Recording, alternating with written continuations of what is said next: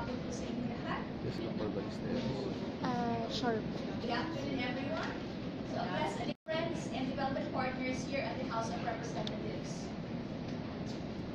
First of all, allow me to thank the Congressional Planning and Budget Research Department, or CPBRD, for continuously partnering with us, with PIDS, in organizing and conducting seminars here in Congress year after year.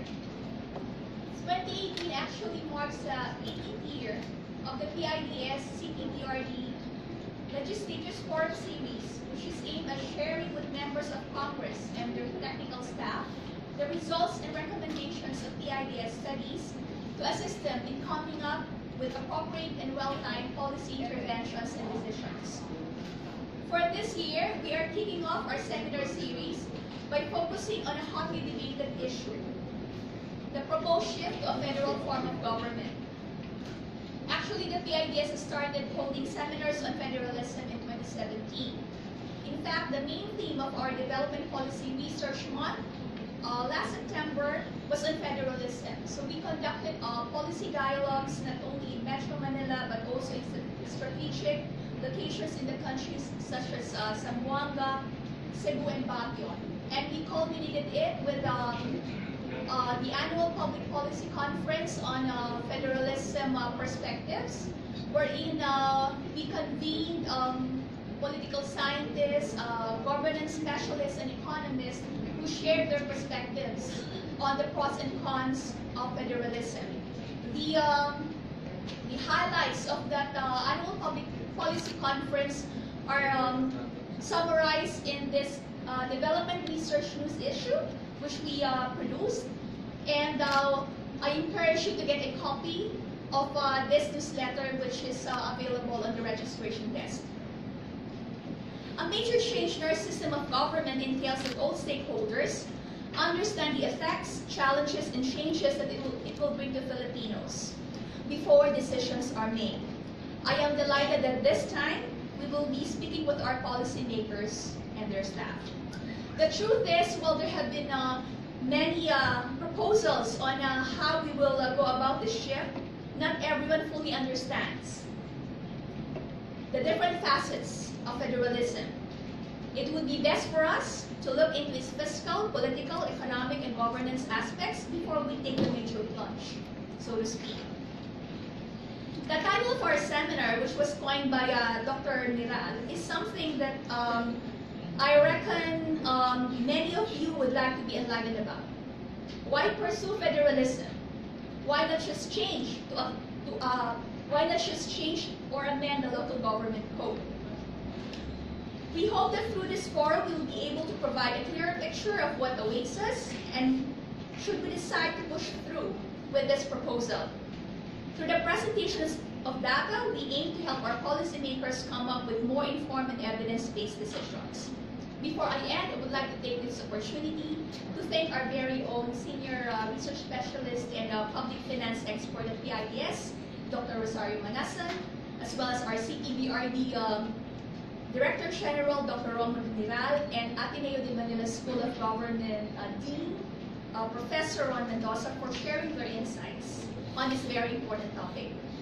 Let me also thank CPBRD Director Nobel Bansal and his team for making this forum possible.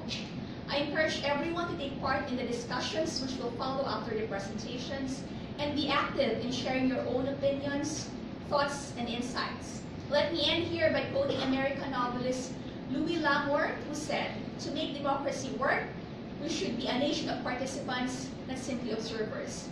Thank you everyone for coming today, and have a good day. Thank you.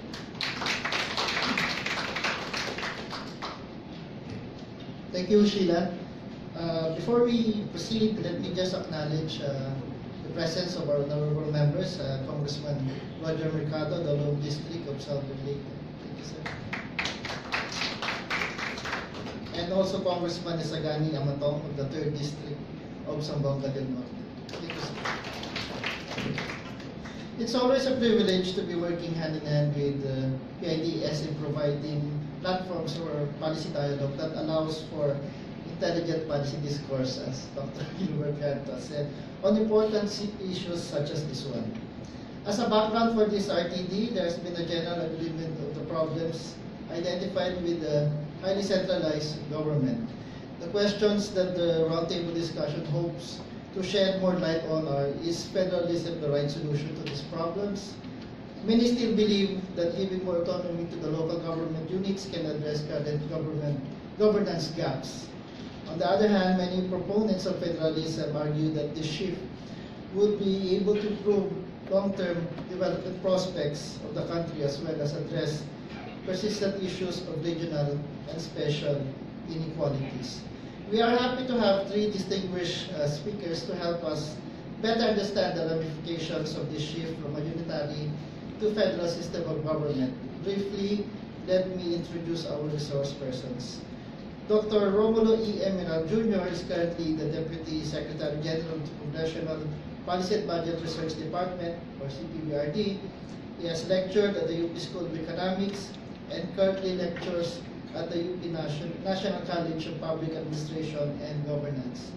DG Meral's professional interests in socio-economic policy formulation and reform are in the areas of tax policy and administration, public expenditure management, national government budgeting, intergovernmental fiscal relations. He obtained his PhD in economics from the Australian National University.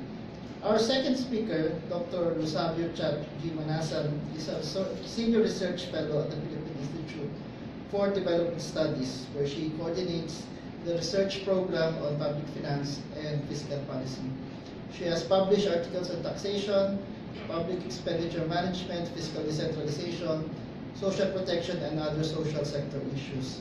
She received her PhD in economics from UP and did postdoctoral studies at the Massachusetts Institute of Technology.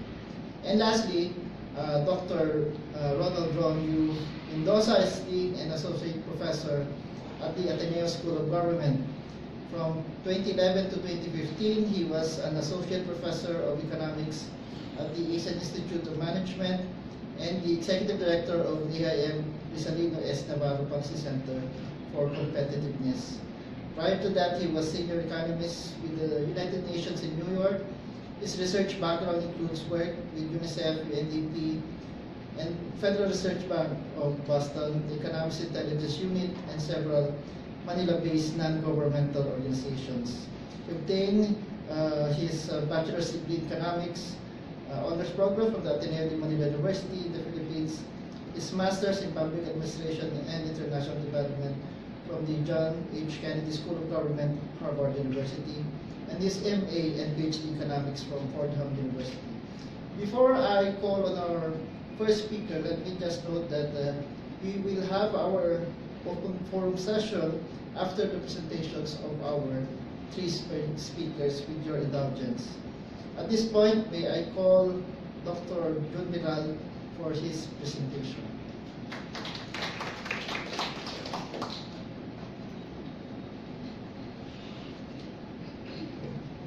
Thank you, Nobel, and good afternoon, everyone.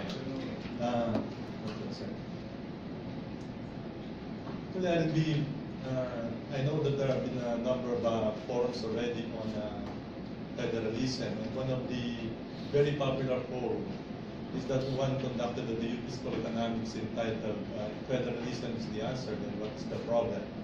So I would like to start my presentation with discussing some of the problems. As this proposal on federalism is designed to address certain problems and issues affecting the country. And I think a major problem that really besets the country is the problem of poverty. If we look at our situation, as the table shows, poverty in the Philippines is persisted compared to other countries in the region. And in fact, a number of development plans have been prepared, and basically these are addressed towards this problem of poverty. And this framework, a constraint analysis that was used in the last Philippine Development Plan, continues to be a major framework, and it seems to be also the framework, the underlying framework behind the other development plans. And this shows that the poverty is basically can be related to governance issues, because after all, economic development like investment is very dependent on a stable macroeconomic environment, infrastructure, and on the part of the other than economic growth, a major reason for poverty is the unequal access to opportunities like access to basic education, health, and again, infrastructure and other social services. And basically, these are areas wherein the government should be actively involved. So after all, the problem of poverty is basically a governance issue. Again, these are just indicators showing the overall quality of infrastructures, which indicates the again the lack of competitiveness of the Philippines in terms of this various infrastructure, which is a basic area of public or government responsibility. Also, and indicators pointing to the quality of governance, like the use of public funds, efficiency in government spending, and government mobilization of revenues, again indicating the weak position of the Philippines relative to other countries in the region. And these indicators are not only borne out by surveys, but even the findings of the Commission and Audit would tend to show that basically, while we have a problem of just financial constraints, we also have, while we have some problems with the fiscal deficit, there's also problems about accountability deficit, as indicated by the various COA findings indicating possible losses in government resources due to these different misgovernance or practices. And the poverty can also be related to the, as pointed out, the unequal access or the uneven development. And this, again, this table shows the uneven development in the different regions, uneven economic development, which also is reflected in the uneven living conditions in the different regions of the country. So as this table shows, actually, economic activity is basically concentrated in the National Capital Region, which accounts for around 38%. And together with its neighboring regions like Central Luzon and Calabar Zone, together these three regions account for like around 63% of the country's gross domestic product. And if we look at the level of poverty incidence across the different regions, we'll see how the economic development is very much related to the poverty incidence. As we will note that, for instance, the autonomous region for Muslim Mindanao, which has the lowest contribution to economic activity, has also the highest poverty incidence. Actually, we cannot expect economic development to be even across regions. We know that agglomeration economies would really favor the concentration of certain economic activities to take advantage of economies of scale. But the agglomeration economies, while it may result to uneven economic activity or uneven economic growth in the different regions, did not necessarily result in a divergent living condition. I think the objective really is, while you have uneven economic activities, or the objective is to at least promote a living condition, a living standard that is fairly equal across the different regions of the country. And this is really the objectives of public policy. So that public policy is really is intended to promote at least an even level of living condition across the different countries. And this is, will be the topic of discussion later. How do we achieve even living condition in spite of, say, an even economic growth across the different regions of the country? And so, again, I think many of the problems that I have pointed out can be attributed to the highly centralized government system. I think this is the reason why federalism, why the topic of this forum, federalism and local government, is basically designed to address the problem of a highly centralized government setup. And this highly centralized government setup can be viewed in terms of the share of the national government and the local government in the total government expenditure. If you will look at this table, we'll see that the national government actually accounts for around 83% of the total government expenditures, while the local government only around 17%. So I think that has been fairly very stable, the distribution of government expenditures between the national and the central, so that the central government really dominates government expenditures, it controls the resources. And if we look at some of the OECD countries, we'll see how the distribution of the government expenditures across the different levels of government. And actually the one in shaded blue refers to central government expenditure. Actually, except for, say, New Zealand, which accounts for like around 83%.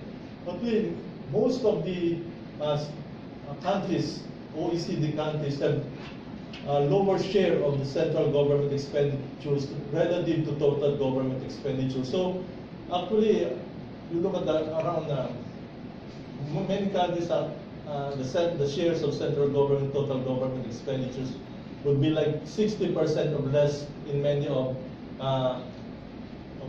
these countries. So it's really a challenge of how do we increase the share of the subnational government in terms of the total government expenditures, considering that's only around 17%. And if we look at the share in total government revenues, we can see that there's higher degree of centralization. In fact, we'll note that when it comes to tax, share in tax revenues, we will see that the national government accounts for like 94% total government revenues, while the local government units only account for like 6% of total government revenues. And again, if we compare this to many of the OECD countries, this table shows the share of the central government in terms of the total government revenues. And among the federal countries, we can see that the central government accounts for only like around 50 to 54 to 53% of total government revenues, compared to that in the Philippines, which is like around 92%. So in many unitary countries, it's actually much higher share of the central government, but not as high as in the Philippines. So the average actually for many of the unitary countries in the OECD is like around 63 to 65%.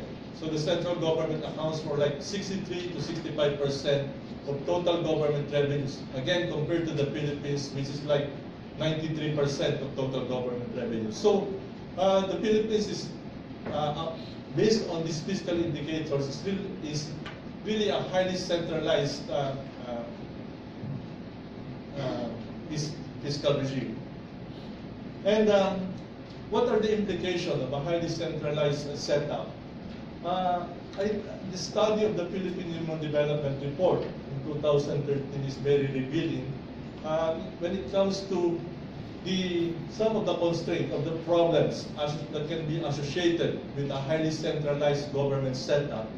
And that is the tendency to be sectoral So if you're actually centralized, if you organize the central government, your main inclination is to structure it sectorally rather than spatially, so that you have the different departments with the different sectors. In fact, if you look at so you have Department of Agriculture, and within agriculture you have fisheries, and sometimes by commodities. But it's not so much focus on the geographic area. So that, and the study of the Philippine Human Development Report says that the local or the geographic dimension is very important when it comes to development, because many of the government services are actually related. In fact, we've been talking about convergence of government services. But actually, real convergence happens at a particular place, at a particular location. So that it shows the importance of geography in terms of promoting the convergence of government services. And that's why the focus on geography is very important. And if you are a highly centralized setup, government system, your tendency is to be more sectoral rather than geographic. It says that many of the problems in terms of the inefficiency of government services, like weak educational services that is reflected in terms of missed school attendance, low adult productivity, low agricultural needs, can be attributed to this very highly sectoral-based approach, wherein many of these sectors or departments tend to operate in silos. So it's been a constant challenge. How do we promote convergence of government services given this setup? Okay. The next challenge is what we refer to as a common pool resource. As we noted, our tendency is to pool resources to the center, so that the national government actually accounts for 93% of the total government revenues collected. And after collecting these revenues, pulling it together, then we spend it to the different localities, bring the services again to the different localities. And in economics, this is, reflects the phenomenon, what is referred to as the common resource pool. So that you have the national government budget, which is used to finance not only national government services, but also local services. So we talk about clinics, school buildings, which are actually local services that are confined to a specific area. And these local services benefits actually a group of people in the locality.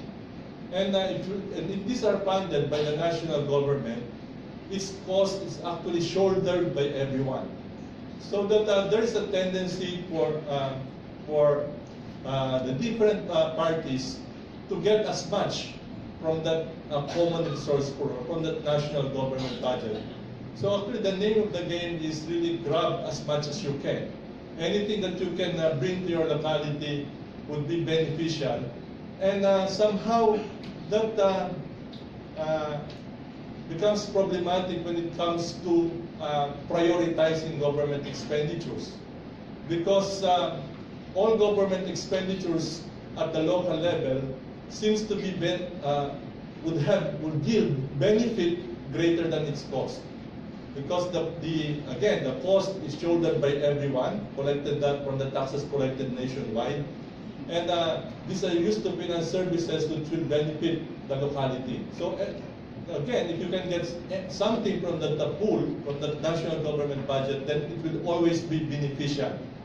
And sometimes this also weakens accountability, because you don't care about the actual cost, because again, anything that is a source from this national budget will always be beneficial.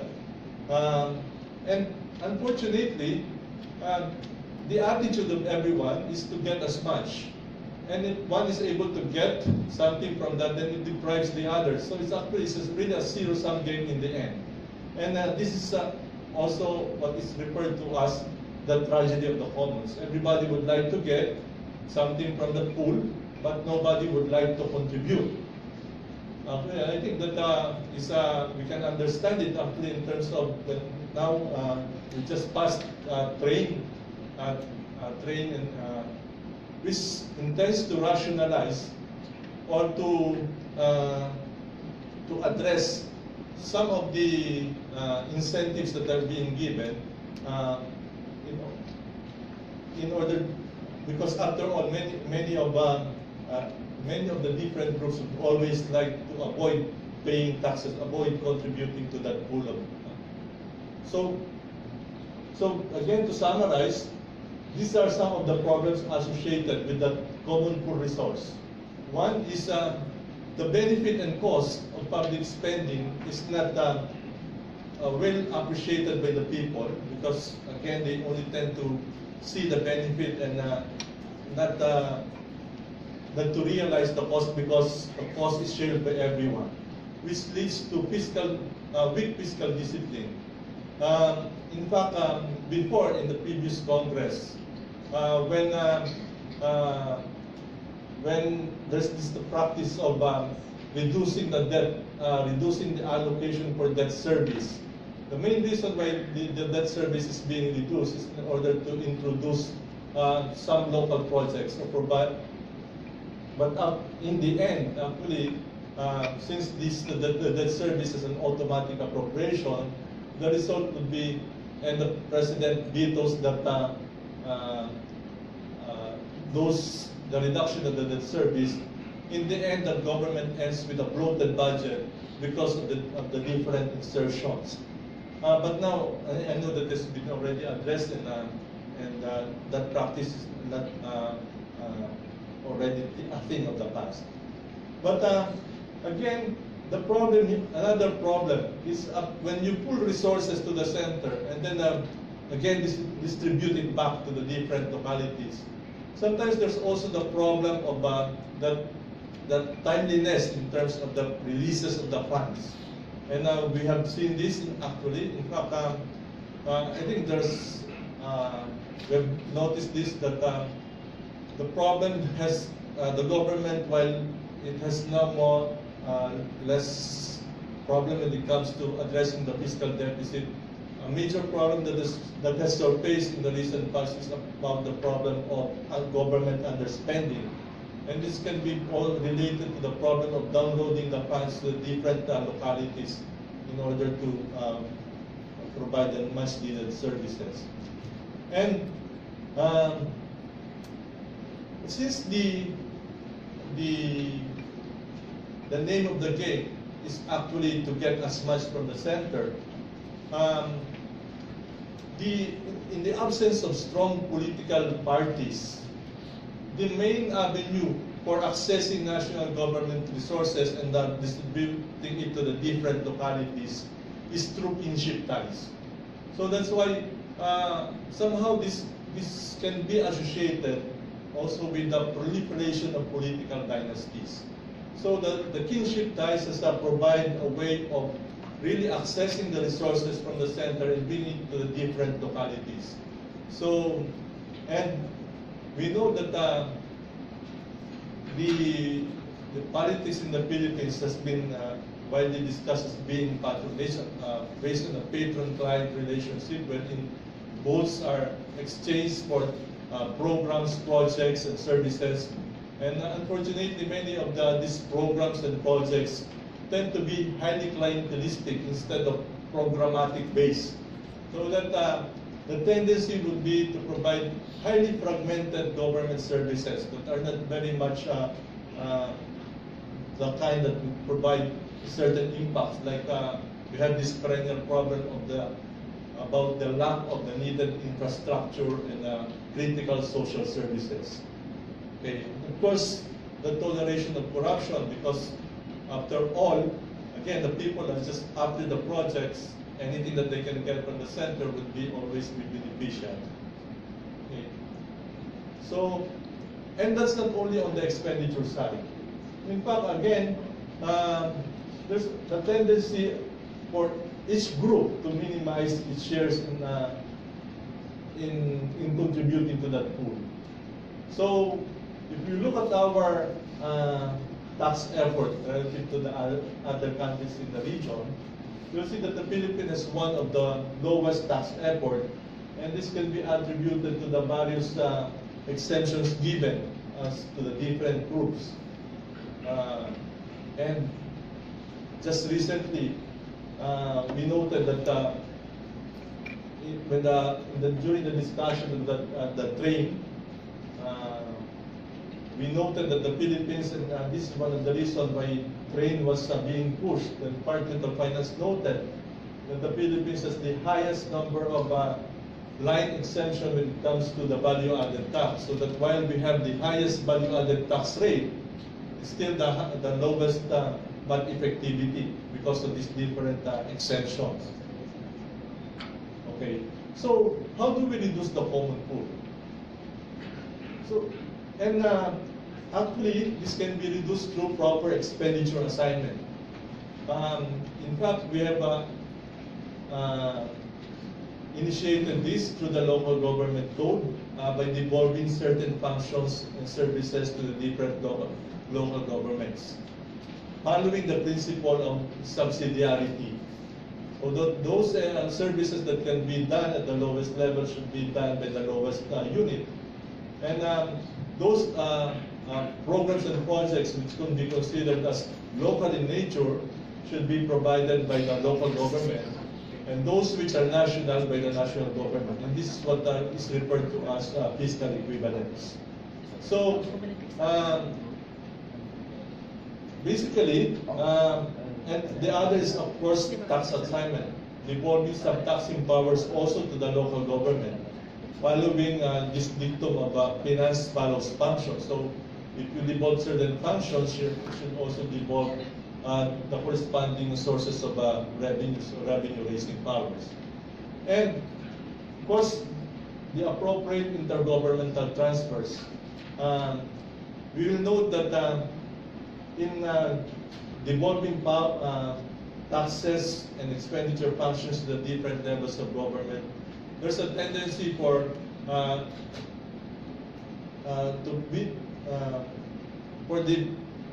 sometimes for the expenditure functions or the expenditure requirement to exceed the corresponding revenue-raising powers, and this is what is referred to as the vertical fiscal balance. The difference between the assigned expenditure function and the assigned revenue-raising powers. And in addition to this, since the different localities would have different expenditure requirements and different revenue-raising capacities, there's also this tendency to have inequalities among the different areas, and this is supposed to be addressed through horizontal fiscal equalization or achieving horizontal fiscal balance. And in order to promote efficient and effective delivery of government services, there must be coordination and cooperation among the different levels of government. And I think this way, this solution to the common resource pool can, if you'll note, can be addressed both through devolution to the local government code, amendments to the local government code, or what is being proposed, federalism. So I'll discuss why the difference between addressing this through the local amendments to the local government code and why one may opt for federalism instead of merely addressing the local government code. First, if we will look at the consolidated public sector financial position, this is the difference between the expenditures and income of the different units of the public sector. We will note that the national government has constantly been in a deficit position. So actually, our target has always been to limit the deficit. In the previous administration, it was limiting the deficit of the national government to 2% of GDP. In this, with the program of Build, Build, Build, that has somehow been relaxed. The limit is 3% of GDP. But what is important to note is the national government has always been in deficit. And on the other hand, if you look at the local government units, this is the total local government sector, you will note that it has been actually in surplus for the longest time. In fact, in 2015, it has a surplus of 179 billion, that is actual. And in 2016, it's almost 190 billion, and this is projected to reach 250 billion in 2018. So, again, we may ask, because it has always been proposed that we just increase, say, the internal revenue allotment of the local government unit. But if we will take a look at this financial sector position of the national government versus the local government unit, you may also think again why we should just increase the allocation to the local government unit, because that has been the common proposal. So just think about it. And another is the highly fragmented local government system. Earlier, I noted that the national government or the central government in many of the OECD countries accounts for less than 60%. And in the Philippines, it's like 92%. So the challenge is to be able to devolve more expenditure functions or more revenue-raising powers to the local government units. But what is really the absorptive capacity of the local government units in terms of absorbing these functions that used to be carried out by the national government? I think in the Philippines, what is very striking is that we have very small local government units. In fact, here in this study of the World Bank that was conducted in 2005, it shows that the first tier subnational government, which is the level of government next to the central government. So this is the provinces in the case of the Philippines, but not only the provinces, because the independent cities or the highly urbanized cities are actually directly under the national government. So that's why it's 149. But that actually was in 2005. In fact, in 2017, as of 2017, the Philippines has already 81 provinces and 145 cities with only 2 component cities. So that would bring the total first subnational government to like 224. 224 first-tier subnational government. You compare it with, say, Indonesia, which is a much bigger country than the Philippines, which has only 32 provinces or first-tier subnational government. So that actually its average population, the first sub-tier would be like 7 million. Of course, China would be a different comparison. It has actually, but look at given the size of China, it's only 32 first-tier subnational government with an average population of like 40 million. So this just indicates to you the level of fragmentations of the local government system in Philippines. That's why I think the idea of creating bigger subnational government, in this case the regional government, which is being proposed in the federal setup, because what distinguishes the shift to the federalism compared to just amendments of the local government code is actually the creation of regional governments. It's supposed to be a bigger unit that could possibly absorb more of the expenditure and revenue-raising powers that is now being exercised by the central government. Okay, sorry. So next, again, if we can take into account the fragmented government units and with the highly clientelistic patronage political system, it's more, the result would be more likely highly fragmented government services. So while we will note in the Philippines that the national government actually supervises the different local government units. And this supervision, while it's in the book, it says that the component cities or municipalities will be supervised by the national government through the provinces. We note that actually the national government deals directly with the different local government units down to the barangay. So actually it's very difficult to coordinate government services because what is important is for many of these local government units really the resources. Once they have the resources, say the barangay did not coordinate with the municipalities, it can get resources or projects from the national government. So that the tendency would again be a highly fragmented government services. And this is what is important to know. While we have been focusing too much on local autonomy, this study of the World Bank and another study that was conducted focusing on the Philippines would note that based on international experience, autonomy by itself is not sufficient guarantee of improved governance and service delivery. Because government services are diverse and complicated. They have both national and local dimensions that require coordination and cooperation among players at the different levels.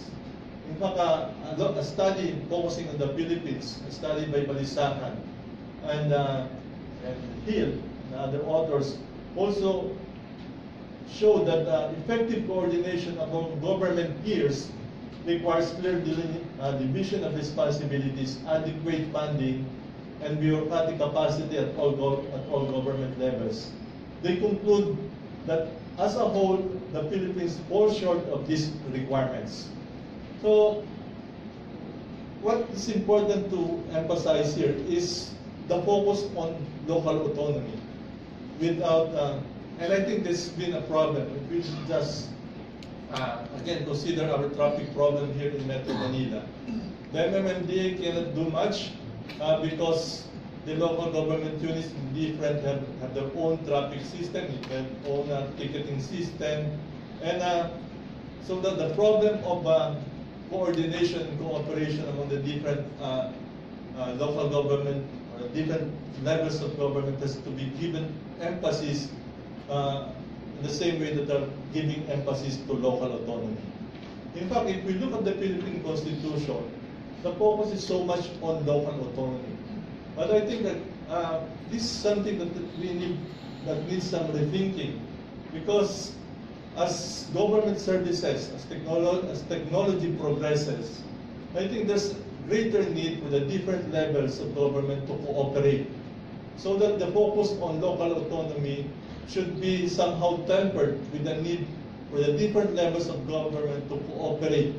And I think this is already surfaced, like in one time, the city of Manila imposed a truck ban, which really created a lot of problem in the logistics system in our ports. And also, I think in South Cotabato, while the national laws, while we allow for open pit mining, the province of South Cotabato actually declared a ban on mining. So there are actually a lot of instances wherein national priorities and local priorities will somehow conflict. And there's, as of now, when we are encountered with those issues and problems, what results is just as actually a deadlock. And this has to be resolved somehow. So that I think, again, the importance of cooperation and coordination among different levels should be also given equal emphasis in the same way that we give importance to local autonomy. And I think this is what distinguishes federalism from mere devolution. In a federal setup, it recognizes two constitutionally established orders of government. And these are primarily the federal government and the regional government. Actually, when we talk about the regional government, it includes the local government. And I think in the most mature federal countries, which are formed through coming together. So what we saw in those countries that they used to be independent states with their own local governments. And these independent states federated.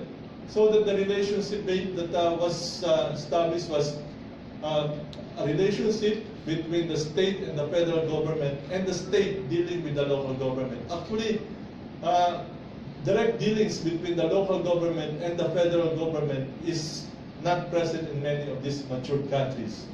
So that's one aspect that is worth thinking about, because as I noted, in our case, the national government deals with the lowest local government unit sometimes by passing the different higher level local government units. And again, as I pointed out, the importance of cooperation. While our focus is on local autonomy, in federalism, there's also this aspect of shared rule.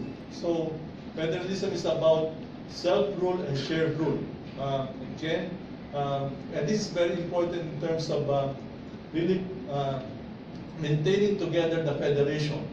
That each state, which used to be independent, has some autonomy in certain areas, and in other areas there is shared rule between the federal government and the subnational, the state government. And just to somehow simplify it, this diagram would show what a shift of federal form of government would be. So that in our current system, in our unitary system, wherein the national government actually deals with the different local government units, with its different local government units as mere agents of the national governments, and can do as it please, directly dealing with these different local government units. In a federal setup, we'll note that you have actually the local government dealing mainly with the regional government, and the regional government dealing mainly with the national government. And that is actually the setup in many federal countries. So, what are the critical aspects of federalism? First, the proper and clear assignment of functions. There are certain functions which are exclusive to each level of government, and there are certain functions which are shared. So again, the self-rule and the shared rule. And of course, the vertical fiscal balance, that is assigning that each expenditure function at different levels of governments should be matched with corresponding revenue-raising powers. And the importance of promoting some level of equity, at least in the provision of government services, with each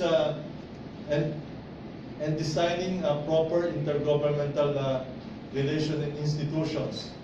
So I think in many of the federal countries, this aspect of self-rule and shared rule can be observed in many of their intergovernmental relations and institutions, such as state representation in federal policy making. Actually, in our system, we don't see local government actually direct participation of local government in terms of crafting national policies or even policies that would affect them. But in a federal setup, that is very much part as following this notion of shared rule. And also intergovernmental fiscal institution to facilitate tax harmonization and fiscal equalization. These are some of the intergovernmental fiscal institutions which are very critical in federalism. I think we'll have some of our future discussion with too time consuming to discuss all these different aspects. But somehow, I hope that I was able to give you some distinction between what it entails to just amend the local government code and why and what it entails to shift to a federal form of government. So I think with that, I will end my presentation.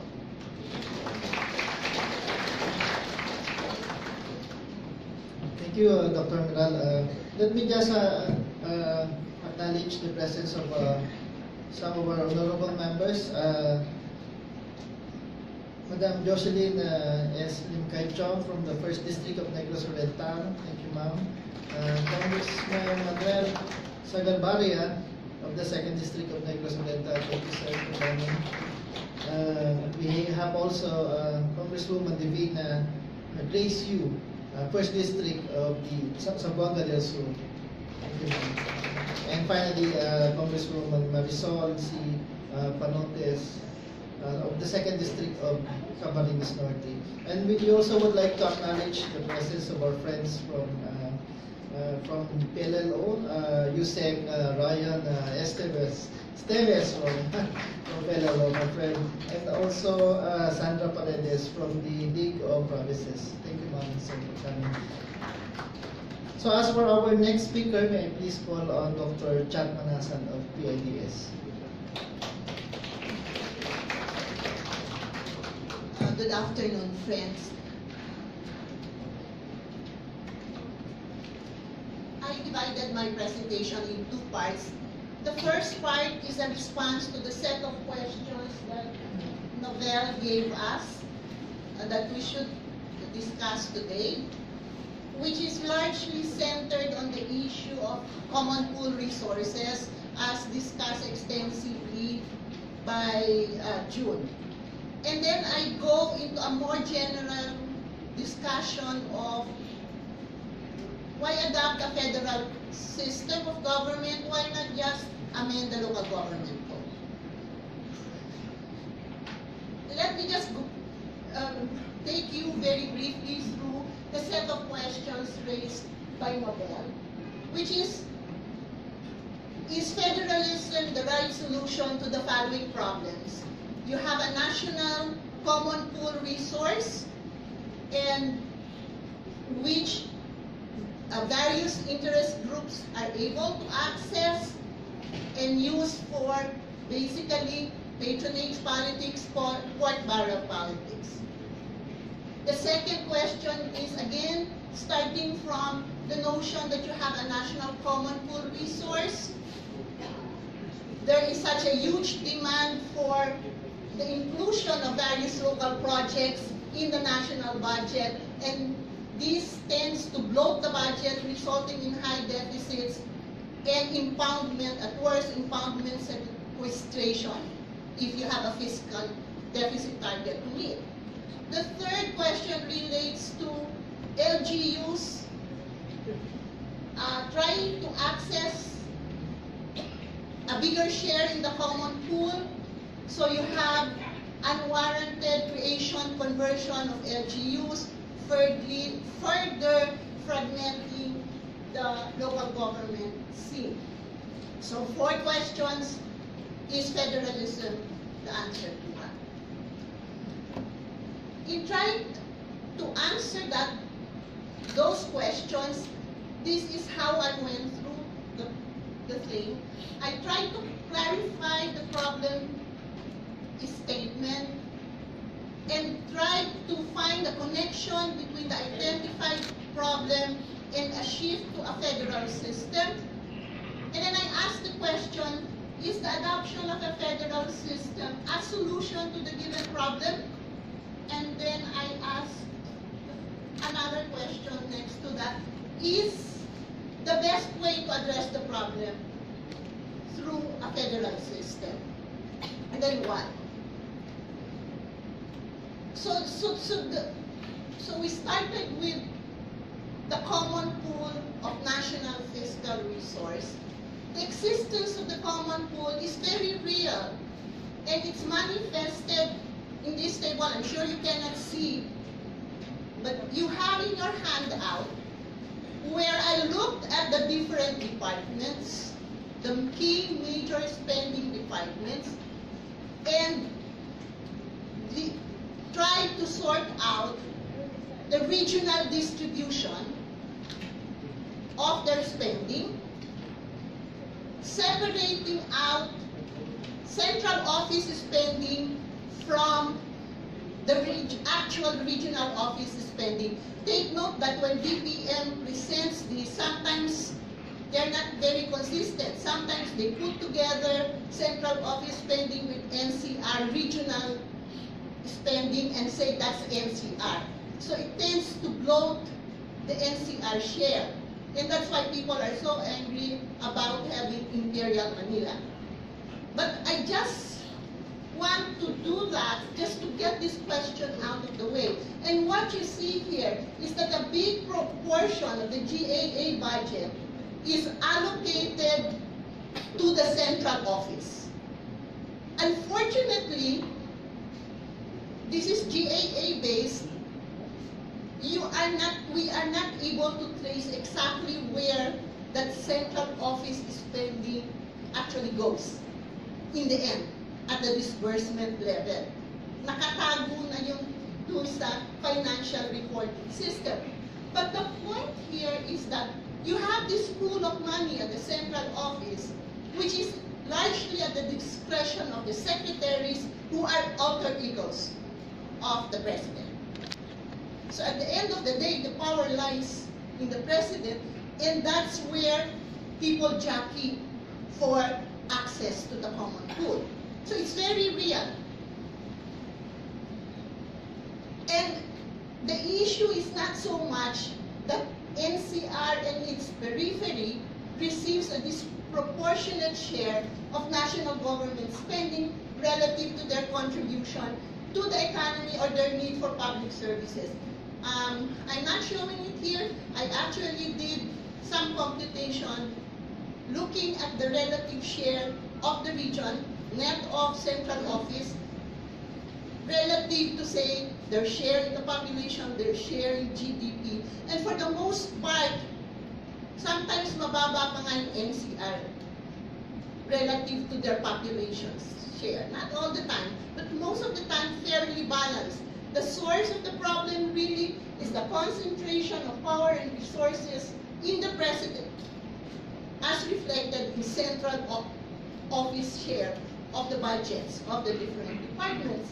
And that concentration of power and resources in the president is the one that provides the venue for legislators to access additional budgetary resources in the common pool via transactional politics.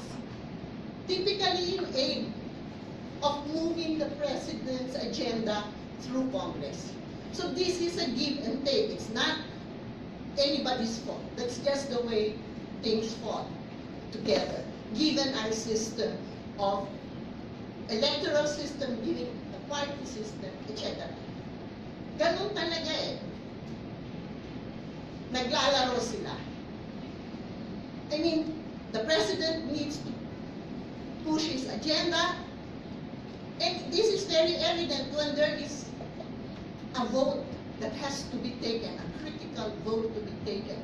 Usually may releases siya at those critical junctures.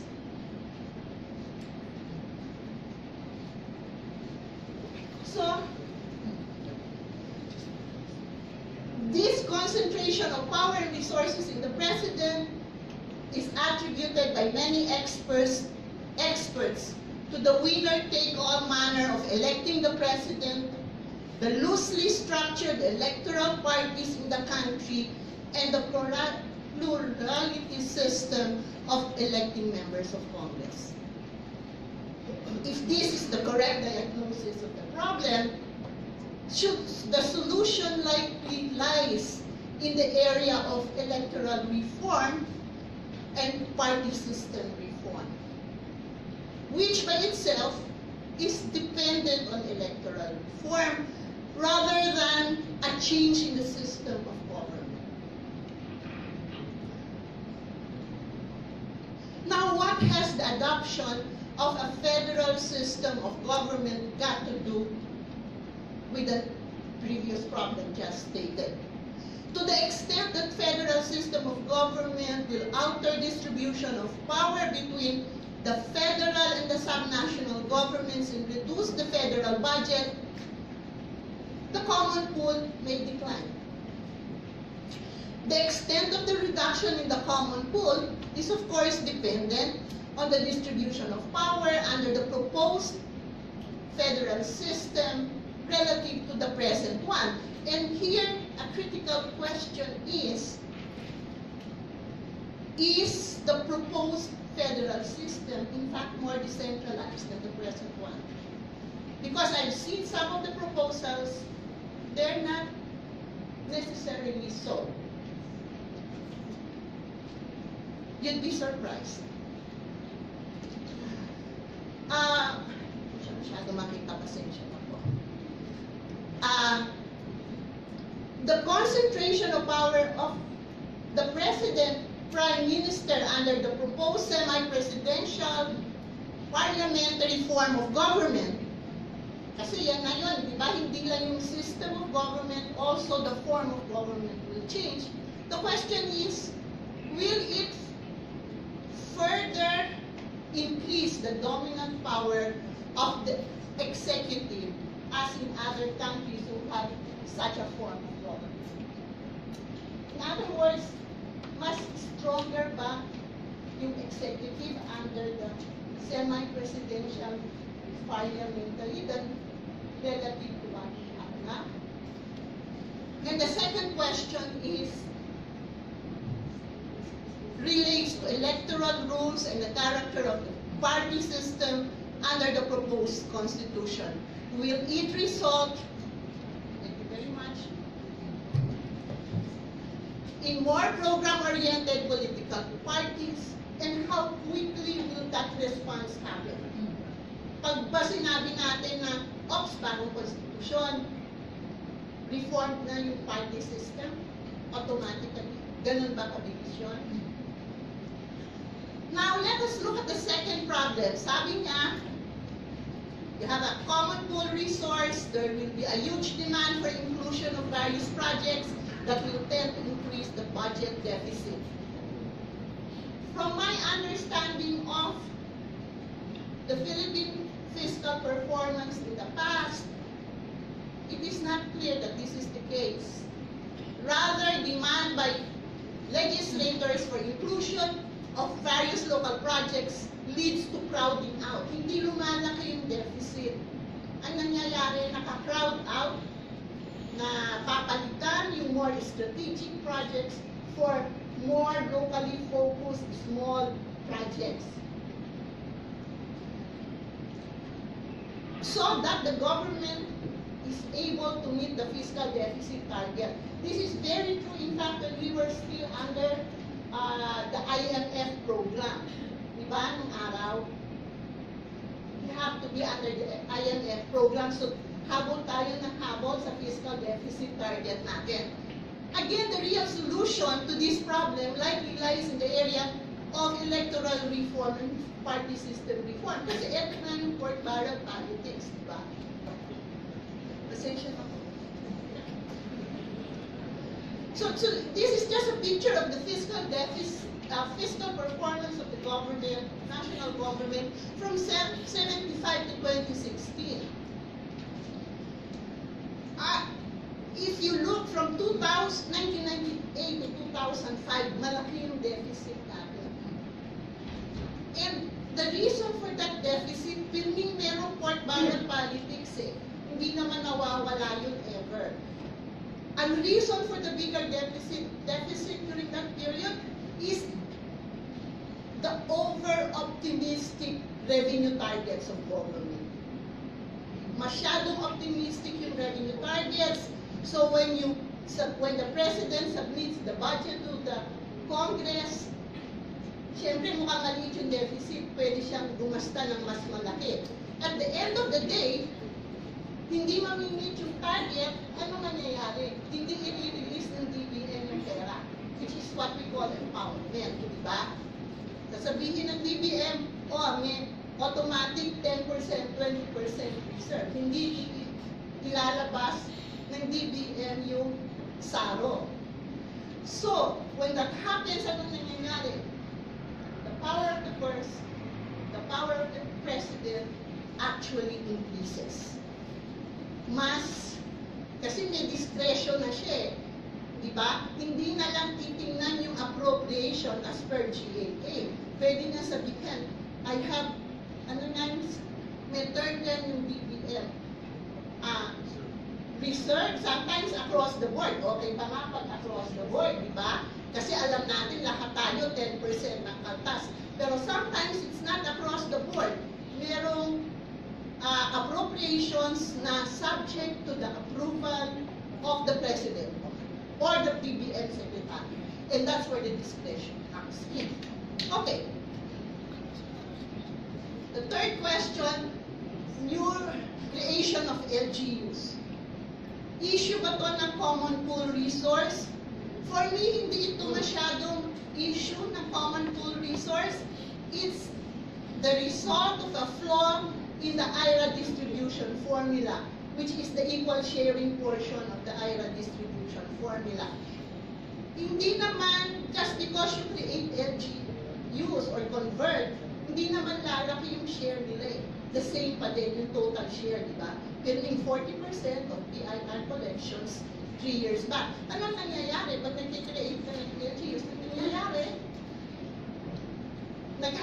Dumadami yung nagkakate. Kaya nagagalit yung mga cities, for instance, sa mga bagong created na cities. Kasi liliit yung share ng mga old cities, di ba?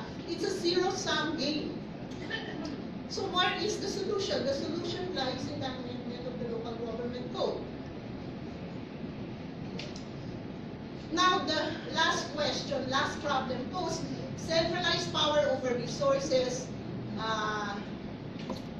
manifested in sectoral versus spatial orientation of government planning and budgeting. Of the 4 problems raised earlier, I think this is the only one that has a direct link with the federal system. Kasi nga, pag nag-federal ka, mas malaki yung planning unit, di ba? Hindi lang individually bawat probinsya, bawat city, but they can all plan together as one regional government.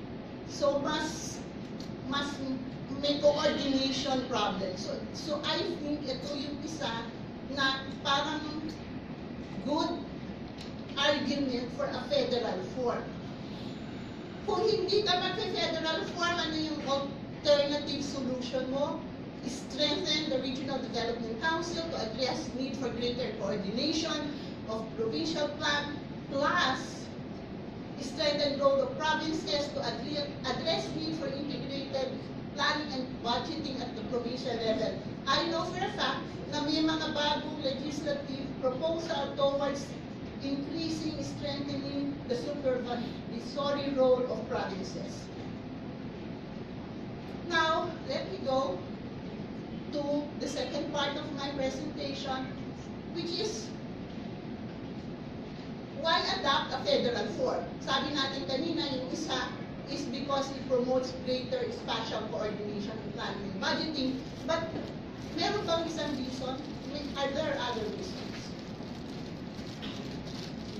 The fiscal federalism literature, which is really based on welfare economics, suggests that there are potential benefits that can be secured by adopting a federal system. Increased efficiency, increased societal welfare, because you are able to, jurisdictions are able to internalize the benefits and costs of public service provision. Otherwise, governments would underprovide services which have positive benefits, spillovers, and overprovide those that only benefit the local jurisdiction. It is also argued that because a federal system brings government closer to the people, subnational governments are able to respond more specifically to local needs and preferences. And the tendency is enhanced when the population has the ability to to move from one jurisdiction to another in response to the public service tax package offered by the different local governments. Furthermore, it is argued that if you have lower level governments have some degree of revenue autonomy, meaning they raise a significant amount of revenues from local taxes and user charges, then there is increased accountability to voters, because the voters will demand for better services because they pay the taxes. A federal system is also said to be key to addressing ethno-cultural conflict as it accommodates regional diversity. Now, take note that yung mga efficiency gains, lahat yon a function of the extent of decentralization. Said gains can be secured with greater fiscal decentralization with or without a shift to the federal system. So yung mga potential benefits, makukuha mo rin kahit hindi ka mag-shift ng system of government. Basta mag-increase ka ng decentralization. Now, take note that countries with a federal system of government are not necessarily decentralized to the same degree. And some of them may be less decentralized than those with a unitary form. Germany, which is federal, more centralized than Canada, which is federal. Malaysia, which is federal, more centralized than Indonesia, which is unitary. So what is important is the degree of fiscal decentralization, not so much the system of government in terms of getting the benefits. Now what is, and June has discussed this somewhat, what is the difference between a multi-tiered unitary form of government, which we have now? Now, we are unitary, but we have local governments under the supervision of the central government. Is that under a unitary government, the powers of the local government are essentially delegated to them by the central government, and the central government can unilaterally withdraw the powers delegated to subnational units. Under a federal system, the division of powers are written in the Constitution. In other words, they're guaranteed. The division of powers is guaranteed in the Constitution. I want you to remember that, because later on, that is one of the questions I think that we should be asking ourselves when we look at the various proposals of proposed new constitution. Talaga bang yung division of powers ay guaranteed? Baka naman contingent on actions of the legislative. Kung ganon din pala, nasaan yung advantage ng federal form sa decentralization under a unitary system?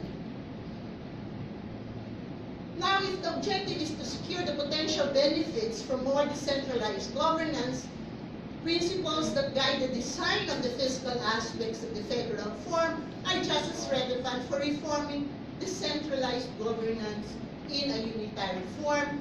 These principles are aimed at ensuring that the federal and state governments face the right incentives for an efficient, equitable delivery of public services. The design of the fiscal aspects of a federal form involves 4 pillars of intergovernmental fiscal relation: expenditure assignment, which level of government does what; tax assignment, which level of government taxes what; intergovernmental transfers, paano nag-share ng resources; and then subnational credit finance. Will states be allowed to access foreign credit markets? What are the rules for borrowing? Can subnational governments borrow as much as they want? Those type of questions. 5 minutes. Ay, malayo pa ako. Teka muna. Tawa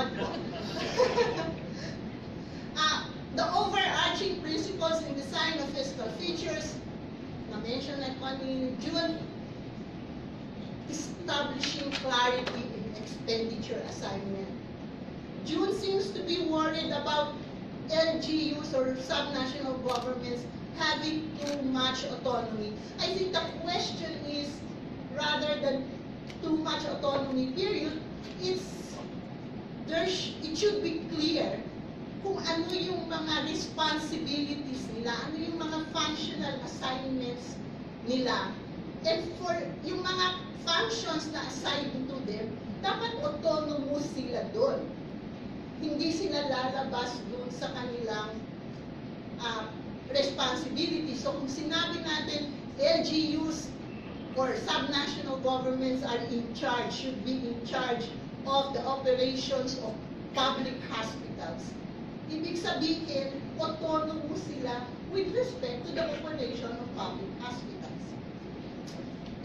It is important that state governments have a significant degree of revenue autonomy, meaning hindi sila simply dependent on transfers from the central government. They are able to raise some of the resources through local taxes. Importance of ensuring that subnational governments face a hard budget constraints, meaning kung nagkautang-utang yung LGU or sub-state government for that matter, at nagdi-default na siya, magdi-bail out ba? Sasagitin ba siya ng national government? The principle is, dapat hindi. Otherwise, lahat na ng state governments will borrow excessively in the hope that the federal government will bail them out. And if that happens, then we will experience the kind of macroeconomic instability problems that face Argentina, Brazil in the 90s. Diba? Hyperinflation. Nawawalan na ng value sa nilang pera. The importance of the equalization plan to mitigate risk of worsening disparity in human development outcomes. Ito, pinapakita ko lang how wide the disparities in gross regional product, domestic product, per capita household income, and poverty incidence across regions. So may mga regions na talagang sadyang mayaman, NCR, 3, 4A, may mga regions na as of now, medyo nandun sa baba. Paano na sila? But even more important than the assignment of specific expenditure function and taxing powers to the federal and state governments is the internal consistency of the four pillars in terms of having the federal and the state governments face the right incentives. Dapat consistent. In maraming ways, there is no one federal model. But what is important is they are internally consistent. Now, the question to ask, marami na tayo nakikita proposal. I'm sure sila Congressman Mercado, marami nang nag-submit ng proposals. For me, here are two questions I want to ask. When I read the various proposed federal constitution, how much more decentralized is the proposed regime relative to the present regime? Some of the proposals I read, as I have said, mukhang less decentralized. And if that's the case, okay ba yun? When we say that the benefits from the adoption of a federal form comes from the degree of decentralization. The second question is, how well articulated is the division of power between the federal and the state governments in the proposed constitution? Meron ba talagang constitutional guarantees? And again, I've read a couple of proposals, and my reaction is, akala ko ba federal constitution to? Bakit a lot of things relative to the division of powers is contingent on the action of parliament? Contingent on the Prime Minister saying that the state governments have the capability and the financial capacity to perform the function. If that's the case, if it's contingent on action of Congress, action of the Prime Minister, where is the constitutional guarantee? Hindi ba pareho na lang din yun ng amendment ng local government code? And kung hindi siya decentralized, hindi ba parang paurong ito, hindi pa sulong? Now, a shift to a federal form comes at a cost. And when I talk of cost here, this is just the bureaucratic carrying cost. Meaning, magkakaroon ng gobernador at the regional level, vice governor, na wala pa tayo ngayon. Magkakaroon ng senators, second chamber lalaki. Dati, 24 lang yung senators natin. With the second chamber, according to PDP Laban, either 3 to 7, depending on the version you're reading, per regional government. The salaries of the judiciary, kung meron bawat regional government, the judiciary, salaries of state legislators, may sanggunian, the equivalent of the sanggunian at the regional government level, iba-iba ang numero niyan. The estimate of the additional fiscal burden is 44 billion to 72 billion per year. Per year. No, this is for the entire country. Depende sa ating... Sir, the commitment says it's reasonable. Ang comparison ko dito, just ako, maliit lang sweldo ko. So, pinapatawanan ako ng husband ko. Because he says, pag tinitingnan ko yung sarili kong budget, a few thousand pesos, malaki sa akin. But when I look, because I'm a public finance person, when I look at the national government budget, 3 trillion peso national government budget, okay yan. Public sector deficit of 300 billion, pwede pa. So you think in billions. What is 72 billion per year? 72 billion is about half of the revenue projection for trade one. Kung nag-aaway-away tayo ngayon, kung okay ba o hindi okay, ang daming nagagalit sa atin, just to put it in perspective, kalahati ng trade one yan. Now, what are the risks in adopting a federal system of government? Getting the design of the fiscal aspects right. Yun, na-discuss ko na. Pag hindi tama yung pag-design mo, mag-widen yung disparities. Pag wala kang revenue autonomy o masyadong maliit, hihina ang accountability. Pag unclear yung expenditure assignments, again, poor accountability. Pag hindi consistent, you might have state governments na kulang ang pera, hindi makadeliver ng services, or sobra ang pera, and then wasteful. The second risk relates to how will the adoption, paano maa-adapt? And pwedeng na-design natin properly at the start. Madali lang siguro yun, perhaps that's the easiest part, the designing part, getting it right. But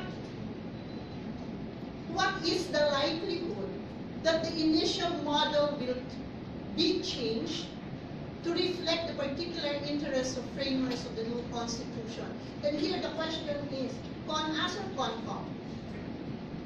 There is a study by the World Bank that says, Congress is an institution not likely to be inclined to expand the resource base of LGUs, which is what it means. Pag sinabi natin expand the resource base of subnational governments, which is essentially what you want to happen when you shift to a federal system of government.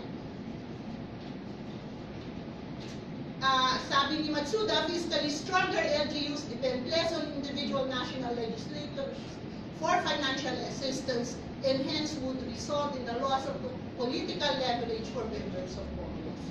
So, ayaw daw nila. Malapit na akong paalisin dito, kaya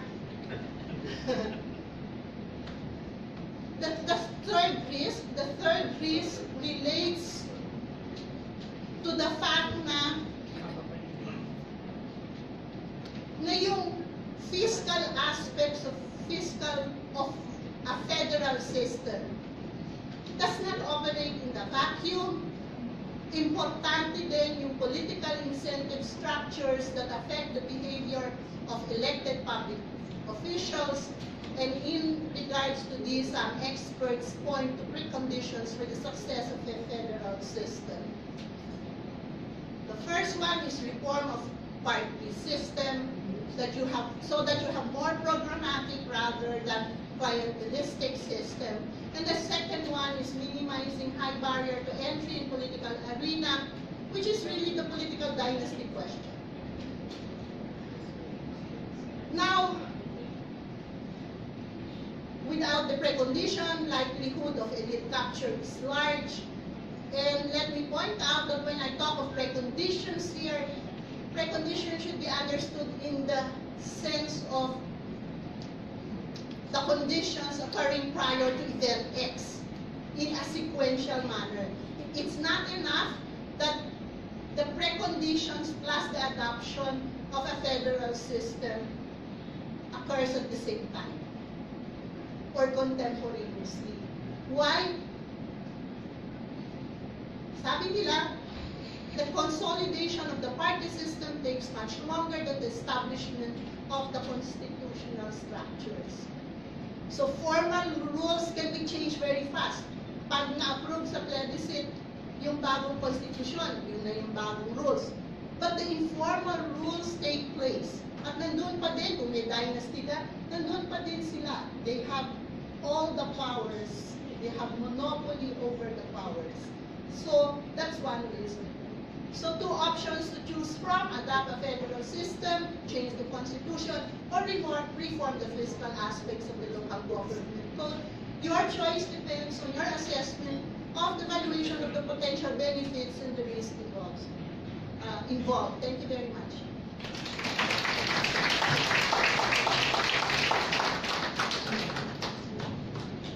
Thank you, Dr. Chat Manasan. We have one more speaker. And before I call our last speaker, may I just acknowledge the presence of Congressman Raul Del Mar of the 1st District of Cebu City, and Congressman Noel Lechon of the 1st District of Oriental Mindoro. Thank you, sir.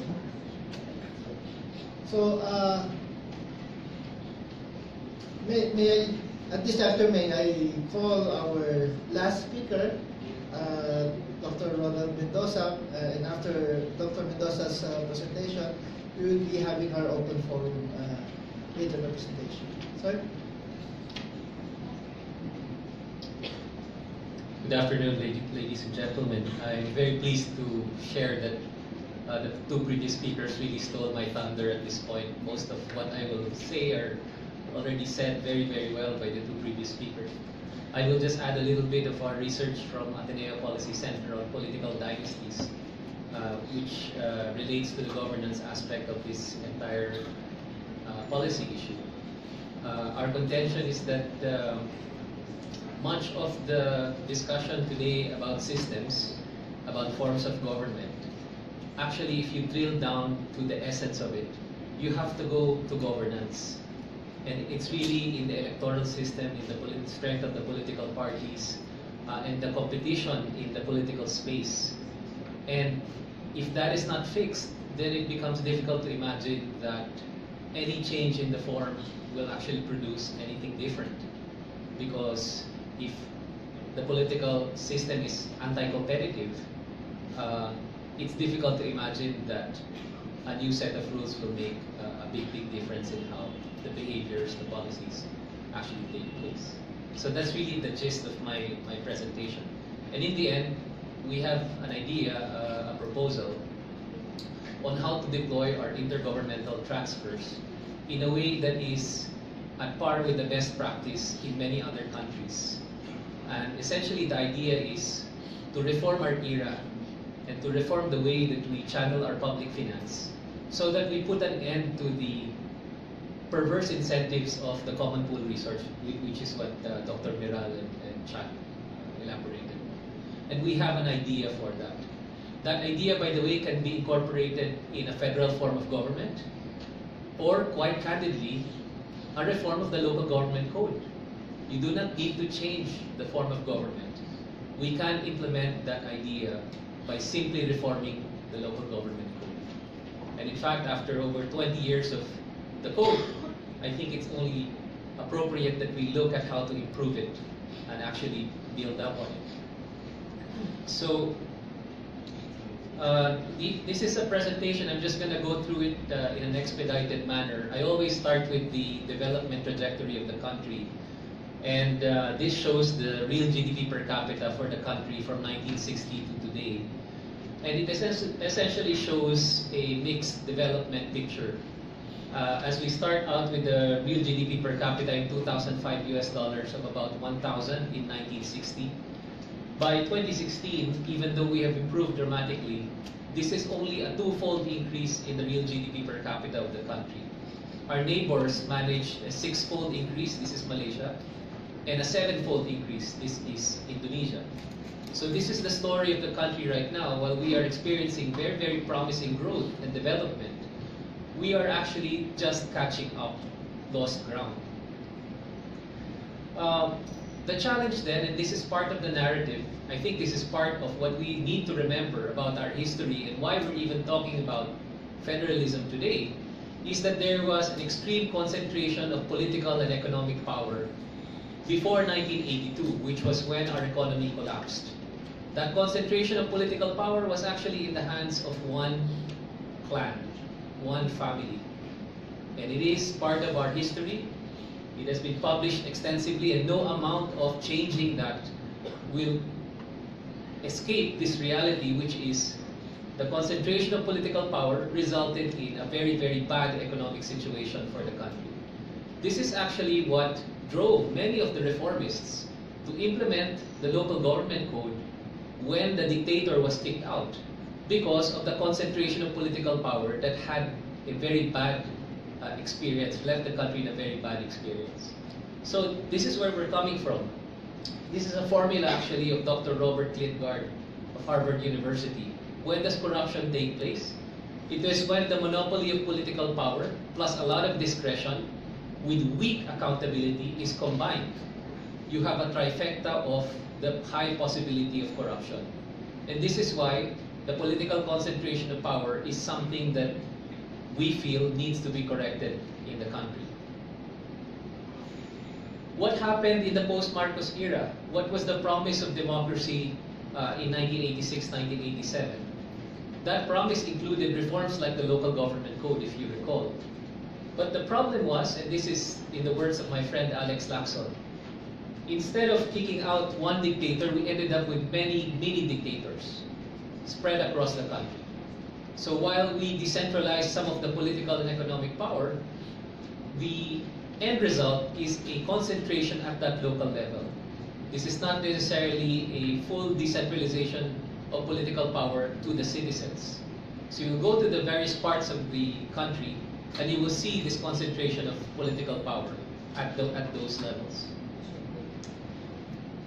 So the rationale for decentralization, I'm not going to belabor this point, it was to break up that centralization of political and economic power and bring much more political choice and political power, as well as economic development to the rest of the country. What we have now is something perverse, so not what the framers of the local government code actually aspired for. What we have is a continued debate, what we call the citizen is stuck between Imperial Manila and the dynastic countryside, each one pointing to each other on who's doing the wrong thing. And in fact, and we are all Filipinos in this room, so I'll be very candid, there is a lot of blame for all of us and for both sides. So there's a lot of room for improvement on all sides of the democratic landscape. I'll show you the two sides. Is Imperial Manila the problem? A lot of this has been discussed already, so I'll go through it quickly. It is the beneficiary, so these are the allegations. A beneficiary of disproportionately large share of public spending. In chat, very nicely put the disaggregated figure. If you take out the HQs, actually, NCR doesn't get an imperial share. The empire actually has to do with the centralized nature of the agencies. So that's sort of a superficial centralization. Maybe there is a reform, full of government reform that we can pursue to take out that centralization. E-government, make government much more efficient and the bureaucracy not so bloated. Imperial Manila is also set to control public spending allocations to the LGUs, and I think Romy and Chat also elaborated on this already. And it passes on unfunded mandates to the LGUs, which I hear many of the local government executives really complain about. There's a lot of things to do, but no resources planned on how to execute in a complete way. I'm not going to belabor this point. Most of the resources are actually captured by central agencies or collected by central agencies. And if you look at the spending, most of the spending is also allocated, channeled through central agencies. So that's sort of the concentration of public finance in the country right now. This is not something that cannot be addressed by reforming the local government code, yet again. But the reality for the country is not just about public finance, it is the concentration of economic activity in only a few areas of the country. So even if you look at devolving some of the tax assignments, if you look at where the wealth is being created, where the economic activity is, local governments can apply some of those taxes, but there's not so much revenue to actually be generated. And in fact, the challenge for competitive local jurisdictions is not to apply a lot of taxes so as to attract more business and more investments. So there is that inherent challenge of the tax assignment in that case, because the reality for the country is that there is an economic concentration of wealth in only a few areas in the country. I'm not sure if you see this, but I hope it's in the handout.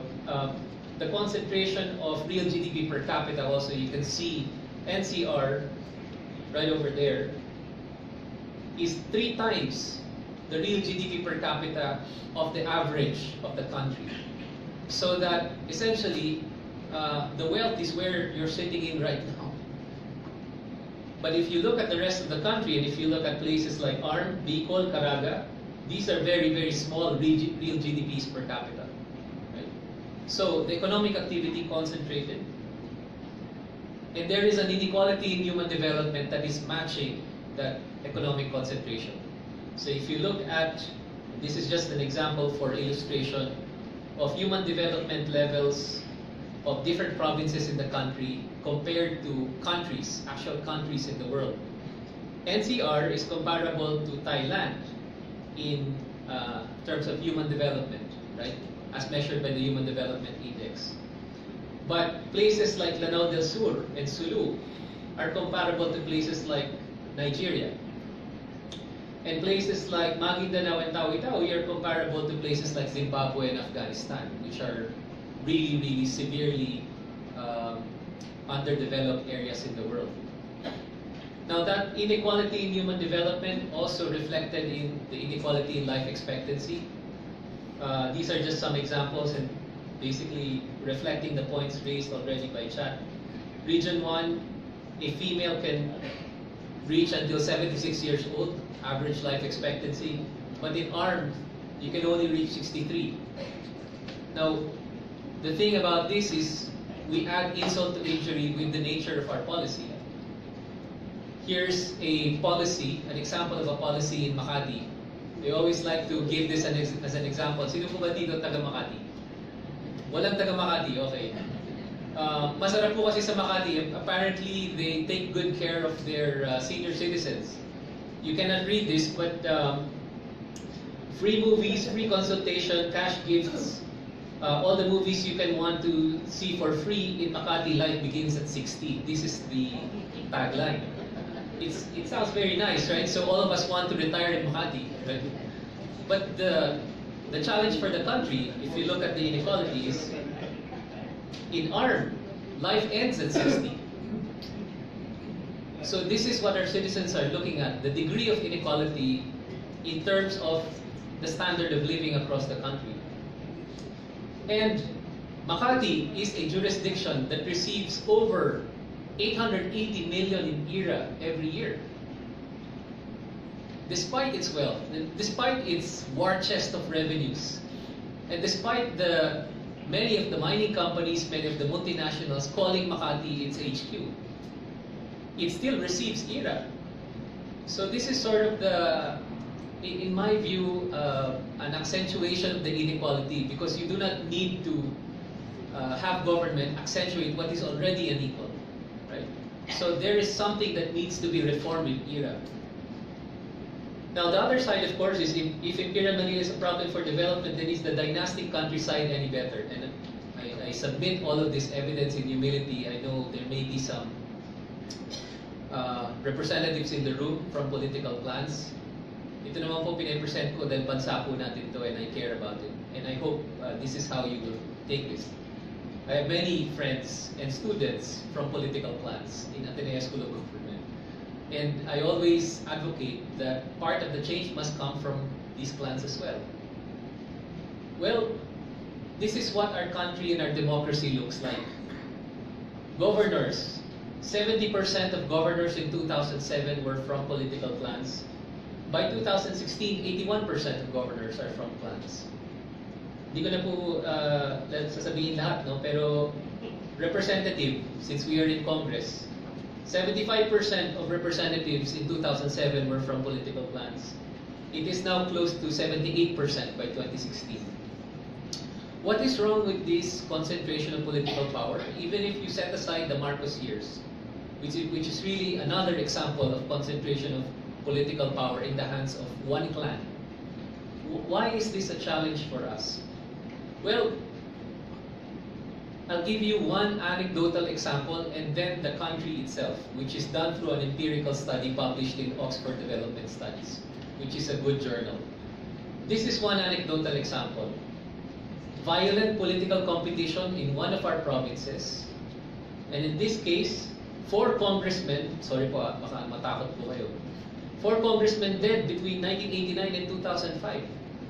Ina-assassinate po sila. And what happens to their province even as their congressmen are being assassinated? Well, 53.56% poverty in 2006, 56% poverty in 2009, and 51% poverty in 2012. Violent competition, but nothing changes in the lives of their constituents. So this is not the right type of competition that we need. We need a competition of ideas. We need a competition of good governance. And this is an anti-competitive situation. Here's another example, Dinagat Islands.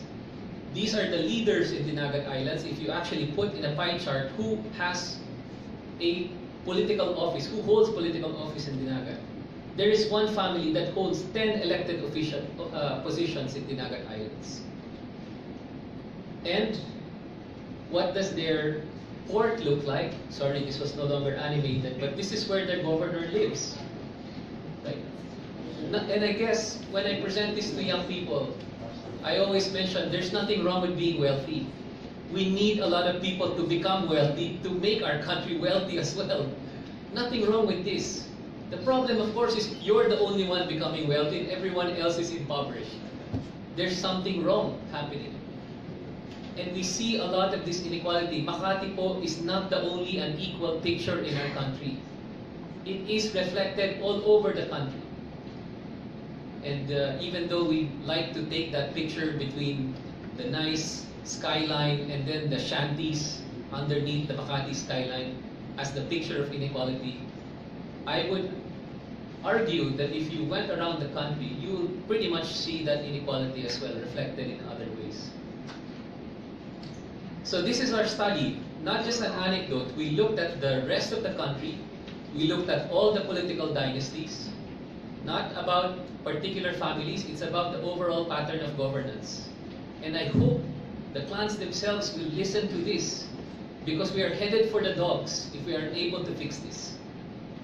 The situation is that the fatter the political dynasties, the deeper the poverty becomes. And this is no longer just a correlation. Kasi po sinabi nung isang presidential in the last election, hindi naman po porket nandun kami nag-cause ng kahirapan. Sinabi po nung isang candidate. Pinag-aralan na po namin para ma-prove namin na pagka lumalabo yung mga political clans, lumalalim pa ang kahirapan. Ibig sabihin, talagang konektado dun sa pattern of governance. And if you can just imagine, a governor is the matriarch, the vice governor is one son. 3 out of the 5 mayors are also sons of the governor.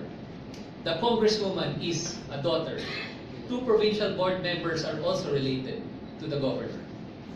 It is difficult to imagine governance take place under these conditions, no matter what Romy and Chad do with public finance. Because this is a fundamental flaw. Kahit ano pa pong gawin natin dun sa public finance design, kung ganun po ang sitwasyon, malamang magkakaproblema po. So, we have a simple proposal, and I'll begin to wrap up on this. This is a very practical proposal. It can be done through the amendment of the local government code. It is essentially a design of our public finance system to once and for all get rid of the common pool resource problem. How do we do it? The argument is simple. If you have a vector of poor governance to best governance among the local jurisdictions, and a vector of low income to high income across the jurisdictions, so dalawa po, X and Y axis, you can put in these boxes the entire country, the different local jurisdictions. So if you are poorly governed, mababa po yung governance indicators, and you are low income, the design of the intergovernmental transfer should likely be conditional transfers and conditional grants. You should not be given the intergovernmental transfer without governance conditions, because most likely that will be captured. So, kung in-implement nyo po ang mga reforma, pinalakas nyo po ang public services, nandun po ang resources, the intergovernmental transfer. Now, if you are in the middle, you are slightly better governed, and you are slightly a middle income level local jurisdiction, you can then get unconditional and matching grants. Ibig sabihin, dumalaki yung transfer sa'yo ng center or ng rest of the country because you are now doing the right thing and reaching an economic critical mass. And if you are best governed and high income, just like Makati, right? Marami na silang pera. They have a lot of revenues. The war chest in Makati is huge. Then you probably don't need a transfer from the center anymore. You should graduate. And what you should do, and this is the nice thing that Chad mentioned earlier, is probably we should start thinking of more sophisticated public finance instruments, like debt instruments. Access to domestic debt markets and access even to international debt markets with the proper fiscal discipline, which the Latin American countries perfected because of their crisis experience. So we don't need to go through the crisis anymore. We can learn from them and implement it properly without going through the mistakes. So places like Makati, debt instruments for LGUs and municipal bond markets, which by the way, we can also leverage our very young population as well as the OFW population who are really thirsting for instruments to invest their money in. Rather than buy condominiums or cars, they can actually invest in our country and the development of our local bond markets.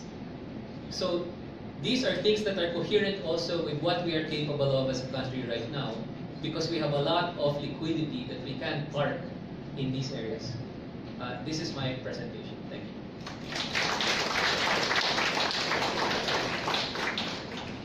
Thank you, Dr. Ron Mendoza.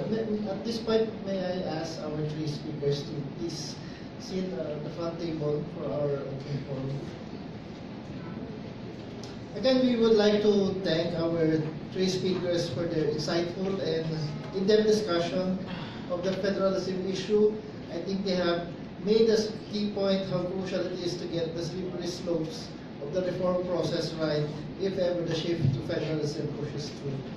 Let me just acknowledge the presence of some of our guests today, representatives from DOF, EPM, Senate offices like SEPO, ST, SRO, BLGF, NEDA, and DLG. We thank you for coming to this forum. At this point, may we ask our honorable House members if they have they have any comments or questions to our panelist speakers. Yes, sir. Okay, thank you very much. I would like to throw a question to the last speaker, of which he was very much emphasizing about political dynasties. How do you correlate political dynasties with the transfer from unitary to federal? Number two, well, in fact, we had two very good presidents in this country, both were Aquinos, and as shown in your graph, both presidents did very well. And the United States, we had both Bush that did also very well. So how do you distinguish now, or try to say that dynasties, political dynasties, is the core source of corruption in this country? So sometimes maybe you have to explain better what are you trying to say about political dynasties? That's my question. Thank you.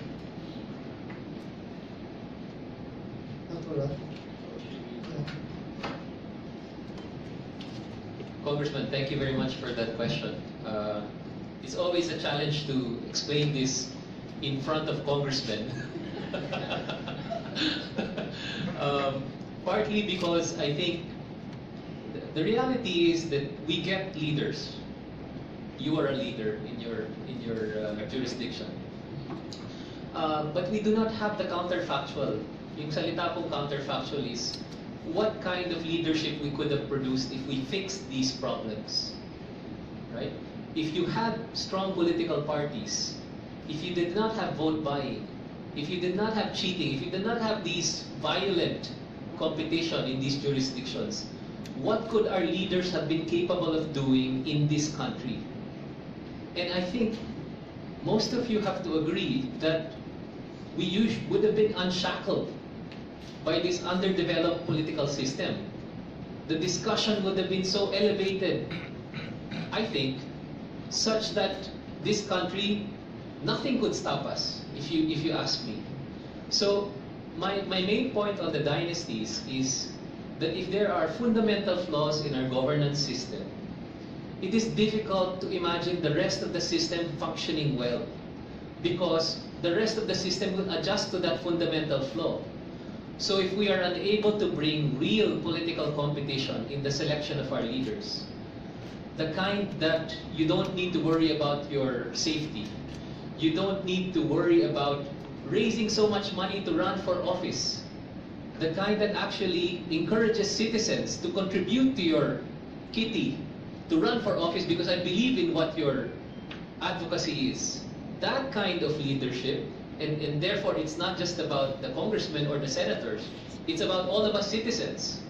How many times have I heard congressmen, mayors, governors complaining that citizens line up outside of their houses asking for help, asking for health, money for health spending, asking for jobs, asking for any number of things that this is not what a modern democracy does.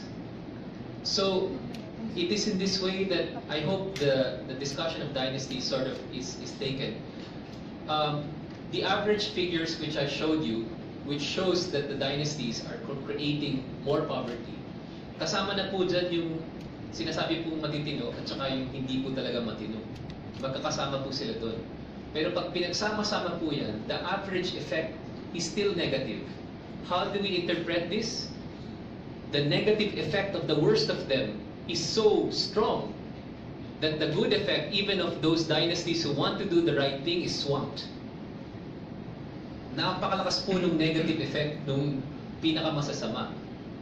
At palakas po ng palakas yung tendency na yun kasi the game is to actually expand. The game is to take more political positions because then you have more public finance control. Ilan pong, ano ang kitty ng mayor? Ano ang kitty ng governor? Ano ang kitty ng, or resources ng, meron pong masasabi dito sa Kongreso. This is the reality for us right now. I hope I answered Congressman your point. Can I have a follow-up question? Yes, sir.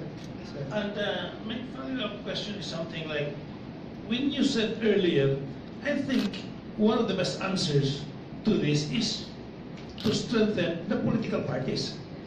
Rather than focus more on dynasty, but by the way, I do not belong to a family coming from any dynasty. I'm the first one to make everybody, for everybody to know. I'm the first one. The first congressman in our family. I do not come from a political dynasty. But because I always have this thought and advocacy, which, if you're a doctor, what you are taught, between your son, your daughter, your family, among yourselves, you discuss about medicine. If you're an accountant, most of the time, during dinner table, during lunchtime, you discuss about things that is happening concerning accounting. If you're a businessman, so be it. If you're a politician, what is being discussed in the table during dinner is about politics. And how do you expect my son, my daughter, and not to go into politics when what is being discussed in the table during lunch or dinner or breakfast is about politics, or it's about medicine?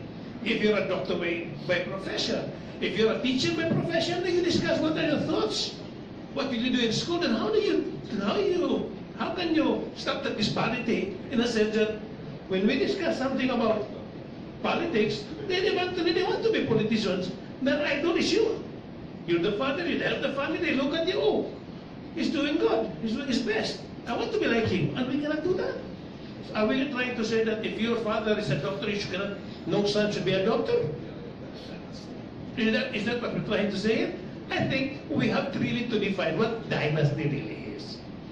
Maybe an exchange of father, daughter, something to that effect. But to generalize the word dynasty, I think is not very fair. By the way, I do not come from a political dynasty. That I want to make sure. Thank you very much. Do you still want to reply, Dr. Andy? Sir, this was the very same argument used by that presidentiable when he was talking about, and he was from a dynasty. In fact, he's from Makati. So, naku, nahulaan niyo na kung sino. So, Congressman Sagabarria, I think raises an interesting point. Imagine the power of growing up, rubbing elbows with governors, congressmen, and mayors, and going to good schools like Ateneo, LaSalle, UP. What will stop you? Or even more, yeah? What will stop you? To me, we cannot blame that young person for having all of those advantages. But we can blame ourselves if there is an alternative leader out there, like that young person I saw from UST, nandun sa likuran sa kanina, who is not the child of a congressman, not the child of a governor, and can easily be our Abraham Lincoln or our Barack Obama. But we did not notice this person, this young leader, because mali lang ang last name niya. At hindi siya nag-aalmusal ng mga kasama niya ay mga members of Congress. I would like to believe that our leaders want a more egalitarian society for this country. We do not want a country where there is an elite that is separated from the rest of a very young population that offers a lot of good for the country. And if you grow up in such a country where there are egalitarian options, everyone can be. Pag tinanong niyo po sa US ang kindergarten, what do you want to be when you grow up? Meron pong sasagot na gusto niya maging presidente, kahit saan po sa US kayo magtanong. That is the kind of country that they have. But if you go to our schools, what do you want to be when you grow up? Tingnan niyo po kung ilan ang sasagot na gusto nilang maging congressman o mayor o governor. This is reserved for a certain group in the country. Fortunately for Congressman Sagarbaria, he did not believe in this reservation and actually competed for that post. We need to produce more of those leaders. And again, nothing wrong with those children of leaders who have all these advantages. It is an advantage that you can use for the good of the country. But the problem is, if that advantage makes the playing field not level, and it is an advantage that is transferred purely by kinship and nothing else. My last message always to the leaders is, what is much more powerful that you transfer your reform not to your son or daughter, but to someone totally unrelated to you, but will fight for the reform that you spent your entire life fighting for? This is the strength of political parties. This is why Republicans recruit in high schools and colleges in the United States. And they get young Republicans and young Democrats. They believe in the reform. So ang pinuno po doon, kahit magre-retire na po kayo, you are assured that there are armies of Republicans and Democrats ready to take over what you started and continue it. This is the continuity of institutional reforms. And so I very much agree with you, sir, that it's not just the dynasty regulation. I don't like to call it anti-dynasty because we are not anti any leadership. We are about fair political competition. This is what we're advocating. But the fair political competition must also be addressed on the supply side, which is really to strengthen political parties and enable alternative young leaders to compete. Are there any more questions from our House members? Okay, at this point, we will open the floor to our to the audience. Let me just note a few house rules for our open forum. Please kindly identify yourself and your organization. Please try to be brief and concise in your comments and questions, and if possible, identify the speaker or speakers the question is being directed to. So, yes, ma'am. I will be getting 3 questions at a time so that you'll be able to pose more questions. So, Ma'am Reyes, then you, ma'am. Okay. I'm Sok Reyes. I'm the Policy Advisor of Congressman Rodolfo Ford. I'm very happy to see my friends here. And I think this hearing was very, very enlightening. It's actually a comment rather than a question. I think what is very complicated now is that in the discussions, there are actually 2 aspects that are getting conflated. One is the shift from the presidential system that we have to a presidential parliamentary, which is really more than executive legislative relations, and the shift from unitary to federal, which is really about national and sub-national government relations. So that becomes a little bit, complicated. And what Chet was saying, and I agree with Mark, that in terms of the shift to the presidential parliamentary system, what you really need is an electoral system reform and also the party reform. Because our electoral system right now, where there's winner takes all, whether it's for the election of the president, anyone who gets the highest number of votes wins, no? Because we have the single ballot plurality system.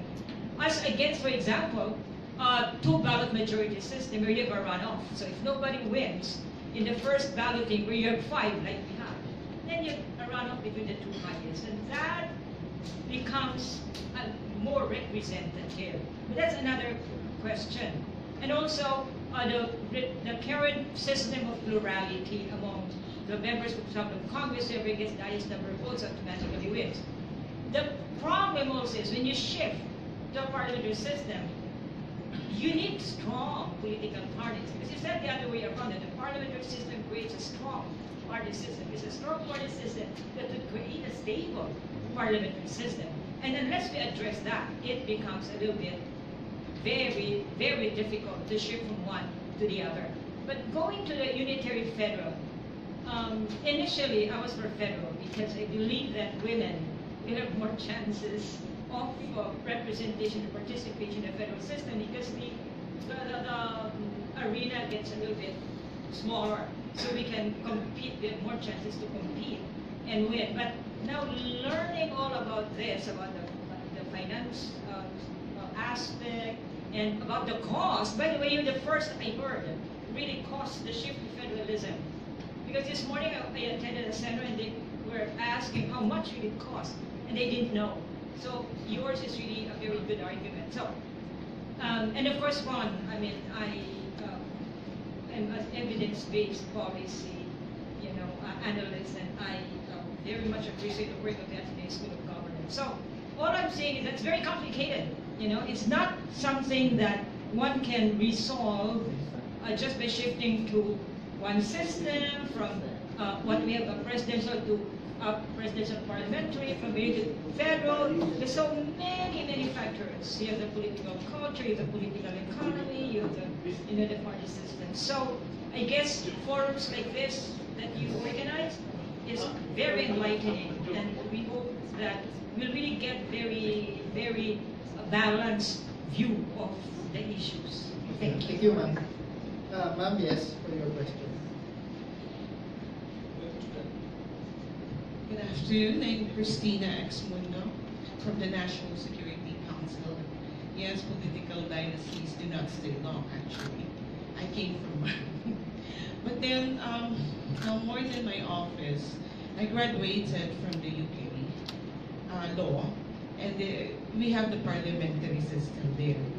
The question, actually, that I wanted to ask, which is very important, in our local government code, there's supposed to be a review clause there, where we're supposed to review and then amend our local government code. So why haven't we done that for the longest time?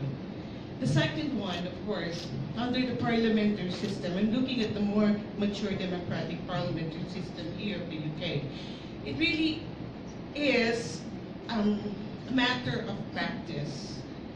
See, if we have this practice, which we have, and I agree with you, Congressman, that we really need to have strong political parties, and that's the advantage of the parliamentary system.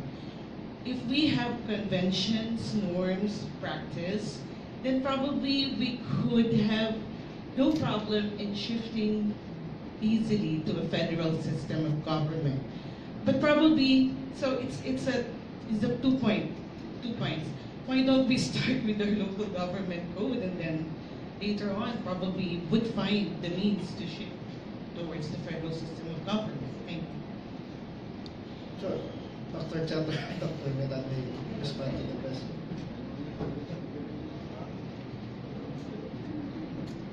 Yeah, I think there's been a number of proposals actually to amend the code. We're not lacking in terms of proposal. But the question is, why has not this proposal actually succeeded? And I think many of the proposals would have actually, any reform for that matter, would have winners and losers. In fact, in the simple reform of the ERA, to make it equitable, there will be some will gain, some will lose. So that actually that's a major problem when we design this reform. And sometimes while those who will benefit will be like a bigger number, but they have actually less amount, but a bigger number. Sometimes very difficult really to consolidate them, to put them together. While those who would lose, while there are few and they have a lot to lose, would actually fight tooth and nail to maintain the system. So that I think that's the problem actually. And many of the reform, when there are actually clear winners and losers, and those who will make the reforms are those who will be beneficiaries or losers themselves, or some will be losers, then it's very difficult actually to come up with those reforms. And I think that's also very basic when it comes to constitution making. In fact, I think this is attributed to Rawls. When you do some basic rule making, you should not be in a position, or you should not to know where you will be at the end after instituting these reforms. I think when we talk about federalism, we can be more idealistic. Actually, we can be more bold. That's why there is, unlike when we talk about changes, amendments to the local government code, where sometimes very concrete, you can already have a good idea of what you will be at the end of the reform. When we talk about federalism, we can talk about actually what, based on, say, designing it in a way that you are guided more by theories and principles, in which we can be more open to adopting those changes. When we talk about the very clear or very concrete matters like amendment to the local government code, wherein you have very specific results or outcome, and you know where you will be, whether you will be losers or winners, sometimes it's very difficult really to have those reforms. So that's why, and I think when you talk about also the local government code, pure simple amendments to the local government code, there are certain structures that cannot amend through the local government code. Like, again, one basic characteristics of the local government system in the Philippines is that it's been really so highly fragmented. There are just so many local government units compared to, and how much functions, like for example, we talk about the common pool resource. How much, say, revenue raising powers can you devolve to these local government units, given their relatively small size, compared to, say, a region or a state, which can assume more significant functions. And so that's why I really have sometimes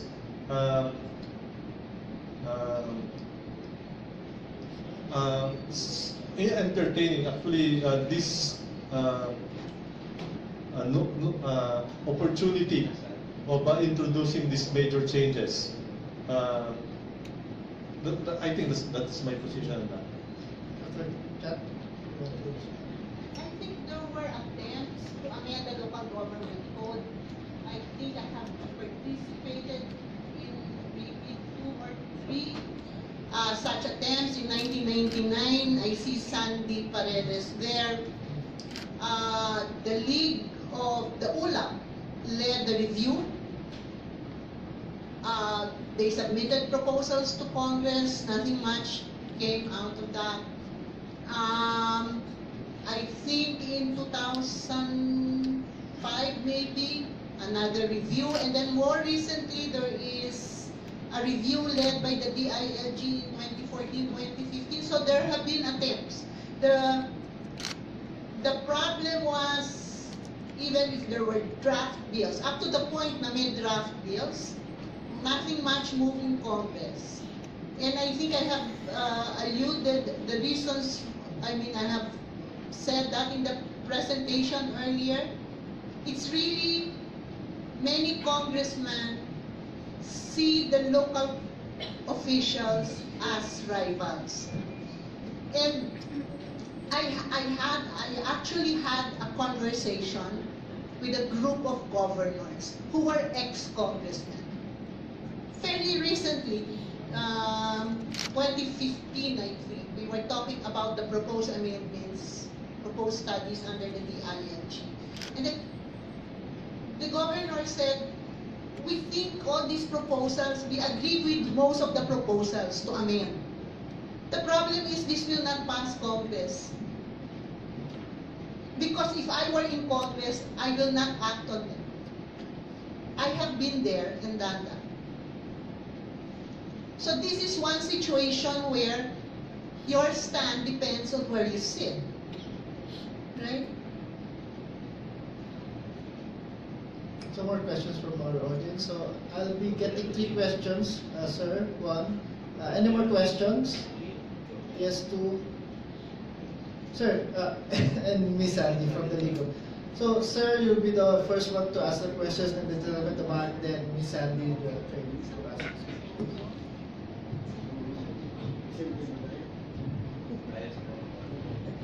I'm Attorney Roland Dalman, former provincial governor.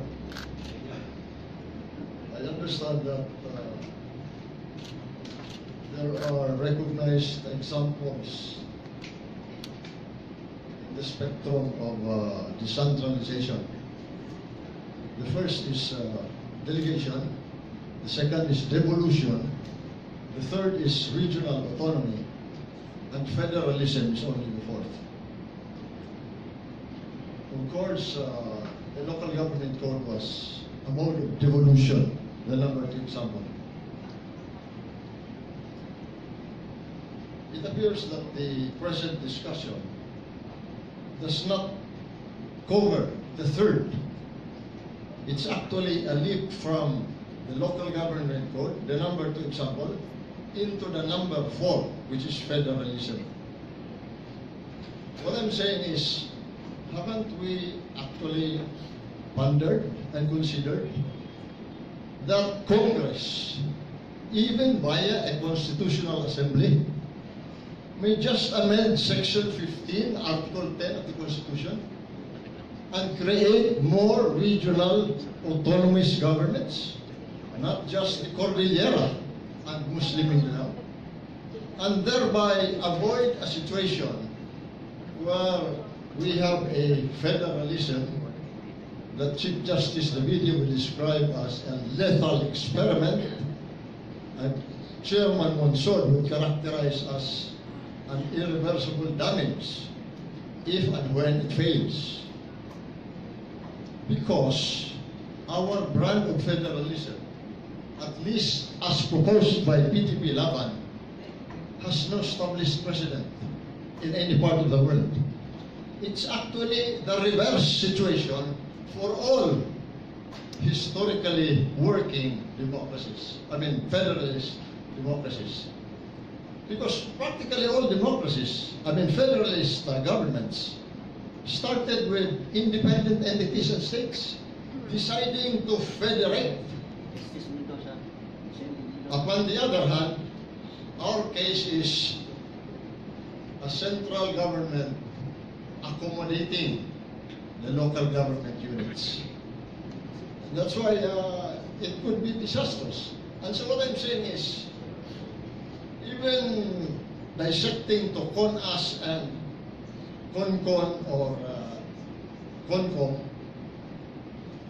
why not Congress convene as a constituent assembly?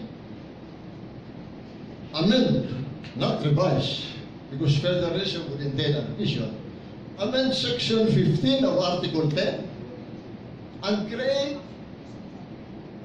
as many regions as are historically and culturally integrated, economically viable, politically coherent, and geographically rational. Maybe that way you don't have to tinker with the local government code.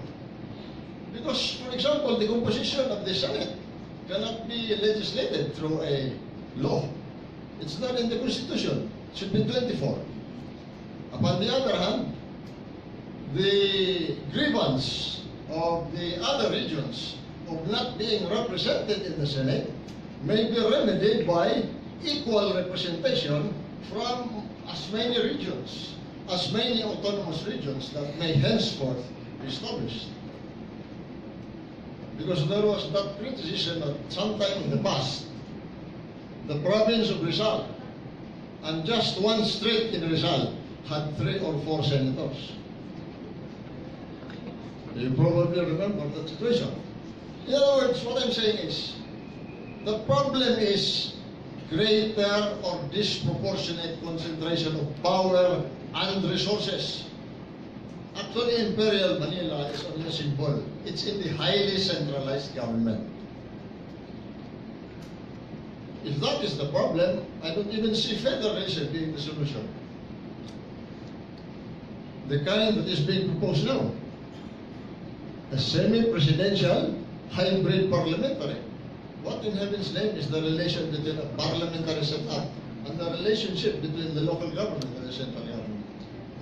Sir, can we get to the point or to the question? My point is, why are we not talking about regional autonomy, which is a recognized example of decentralized arrangements? We're talking of the number 2, which is devolution of the local government code, and federalism, which is the number 4, which comes later at a more important time. Can we not focus also on, because it's an issue of law. There is already a mechanism in the Constitution. Section 15, Article 10. There shall be created autonomous regions in Muslim Mindanao and the Cordilleras, consisting of etc. etc. Sir, yes. May we know to whom speakers would you want to refer your questions? Any one of them, I think all of them are in a position. Thank you, sir. So, gentleman at the back, sir, your question, please. May I just remind you to please be brief and concise with your question or your comments. Good afternoon. Yes. Good afternoon. I'm Orville, and I'm from the Presidential Legislative Liaison Office. As far as I know, this is not the first local government code that we have. We had a local government law in the 1970s, in the 1960s, even immediately after World War II. Now, my point is, I was just wondering why not any one of our esteemed speakers here did not discuss or on the issues of institutional capacity and technical capacities of human resources in the local governments. Because I think this is really the problem with the local government code. This is the unintended consequence of the local government code, like for instance what it did in Muslim Mindanao and many of our regions in the periphery, where I'll just give you an example. I just attended the hearing of the Committee on Local Government this morning about the Bangsamoro region, and I was amazed that the TPWH of the ARNM, as an ASEC of the TPWH said, is very incompetent. That's the reason why the TPWH projects are being implemented by regions 9, 10, and 12, and not the ARNM. And I myself am a region, a scholar on Muslim Mindanao, and I went down and I saw how the classrooms look like. Children do not have, they do not have tables and chairs, and they blame it to the lack of funds. And I found out in Maguindanao in 2012 alone, Governor Magunda Dato told us in Tokyo that the problem is 2% of his constituents, only 2% stepped into college. Because in Maguindanao, they do not have a state university. And this boils down to institutional capacity and the capacity. And that's why the reason why many of their politicians remain, patuans. Yeah, Sir, because they're the ones who are please get to the point or the Yes. question you want to raise. That is why I would like to point these problems. Why not federalize? Because I think it will give institutional capacity, and I don't know. I just want to hear the opinion of the esteemed speakers. Thank you. Okay, thank you. Ms. Sandy? Thank you. My question is for all three. I'm Sandy Paredes of the League of Provinces. My question is for the three speakers because they posed the question to us, why pursue federalism? Why not change the code? So we just want to know from their perspective, what is their answer on those questions?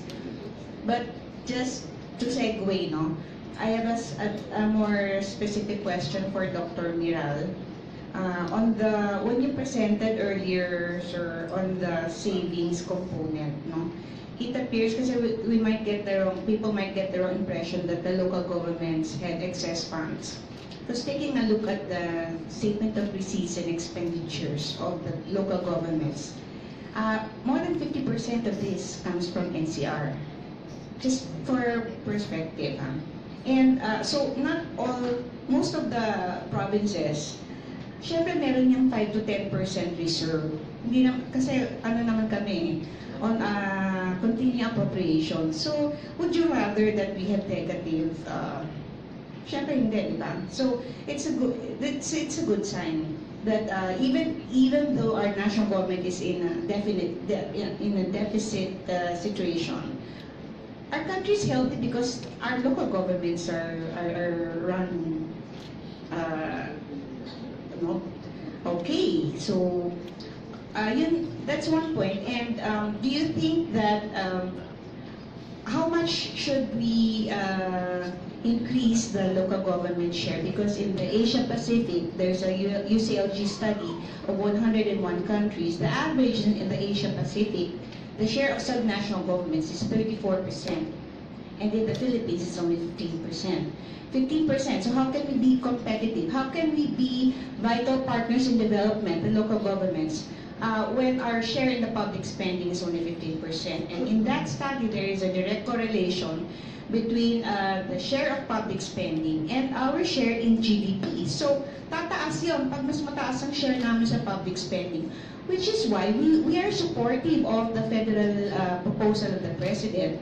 But we are against any regional, setting up of a regional government because this is entirely new to us, to our political system.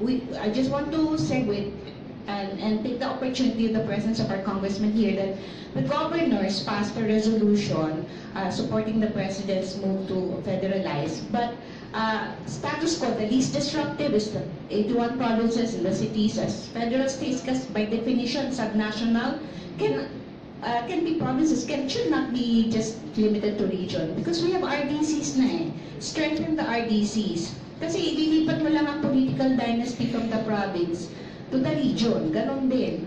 And you're not devolving functions or powers. Yung pera ng train, na half ng train, mapupunta lang sa regional, setting up of regional governments, dapat ibinigay mo na for social development sa baba. Kaysa magagastos ka ng PS and MOE and capital outlay. That's my question. Dr. Milan. Yeah, first time.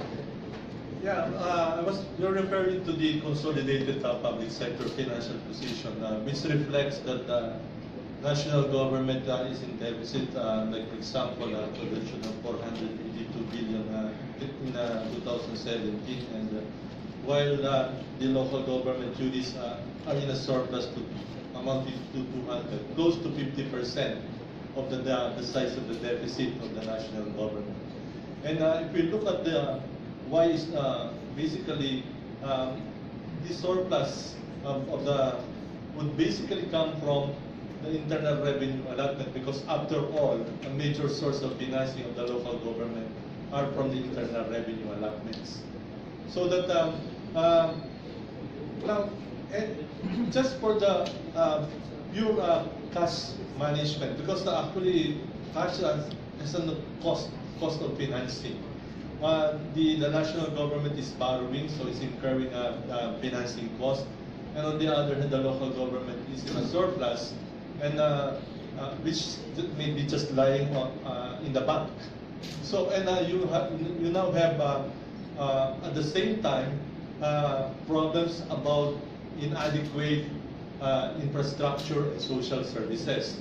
So that's one thing to think about. So I'm just posing the question: would it be just really pouring in more resources to the local government, and not really thinking of how to improve the delivery of the services? And as I pointed out earlier, one of the possible constraints to this to the local government system is the highly fragmented local government units, and that's why it's very difficult. Maybe when it comes to like providing for the much needed critical infrastructure, which would require huge capital spending, the different local government units individually are not in a position to provide those kind of spending. That's why they cannot spend for those kind of capital expenditure. So my premise was that we need bigger local government units. And the proposal actually to shift to a federal type of government, well, many would not like to propose this upfront because the proposal may lack support from the local government unit. We must actually think of rationalizing the local government system, because after all, if we try to rationalize it, some levels may need to be abolished, so that and in fact it really depends, because after all, when the different regions are asked to internalize the cost of setting up government units, then they may think of rationalizing it. In fact, in many countries like Australia, there's really a policy to amalgamate, to rationalize the number. And if you look at many of the countries, they have actually reduced the number of their subnational government units. So that actually in the system wherein the different regions are asked to internalize the cost of setting up the different local government units, some may say that we need to say abolish some level of government. So I'm not actually predicating the proposal on maintaining the existing local government system, because after all, the power to design the local government system is in the competencies of the regional government, will be up to the regional government themselves. What kind of local government system does it want to have? Chat or but there were That's one point on the institutional and perhaps what is meant is technical capacity. I think if you're talking of technical capacity, the requirements will be the same whether it's federal or a more decentralized unitary system. Pareho lang na kailangan mo ng mas marami. So it's not an argument na magagamit mo, I think, of favoring one system over another. yeah, maybe you want to pursue your question. Sorry, just to say, the problem of the local government code is that when it involved many functions, it deconcentrated many functions of the government, but lacked enough funds. So, yung mga hospitals, hindi na kaya ng mga maliliit na probinsya, mga poor provinces, especially the Cordillera, in Ifugao. It's a province that has no hospital now, and the province does not have enough money. So, yun yung ibig kong sabihin. Maraming mga probinsya hindi ready dahil sa local government code.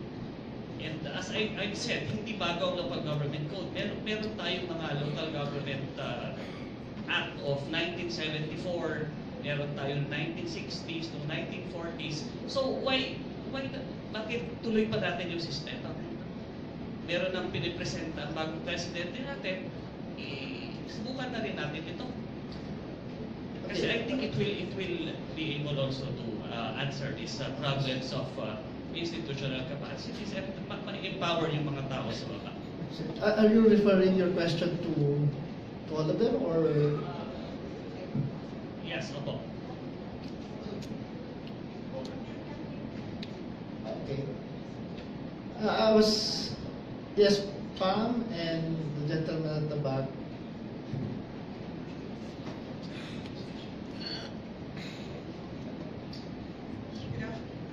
Good afternoon. I'm Pamela Manalo from CBI. I'm just I'd like to ask about vested rights. I would like to talk about vested rights. Like local governments were given certain powers under the local government code, and usually in the cases where we draft new laws, recognize natin yung vested right. We don't want to give up whatever has been gained, whatever privileges and powers that were already given in the first place. So in the case of local governments, these powers were established or given to them through the local government code. If we are really pursuing federalism, I was wondering if maybe from Ma'am Chat and I don't know, Dr. Miran, if we have identified really certain provisions, what is it in the local government code that fundamentally conflicts a good federalism design?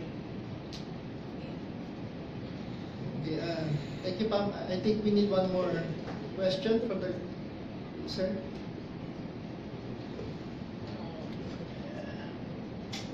Good afternoon.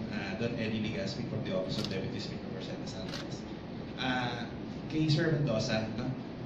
Sir, you mentioned, ilang beses ka po kasi naka-attend na seminar na kayo ang speaker. You always mention yung Imperial Manila.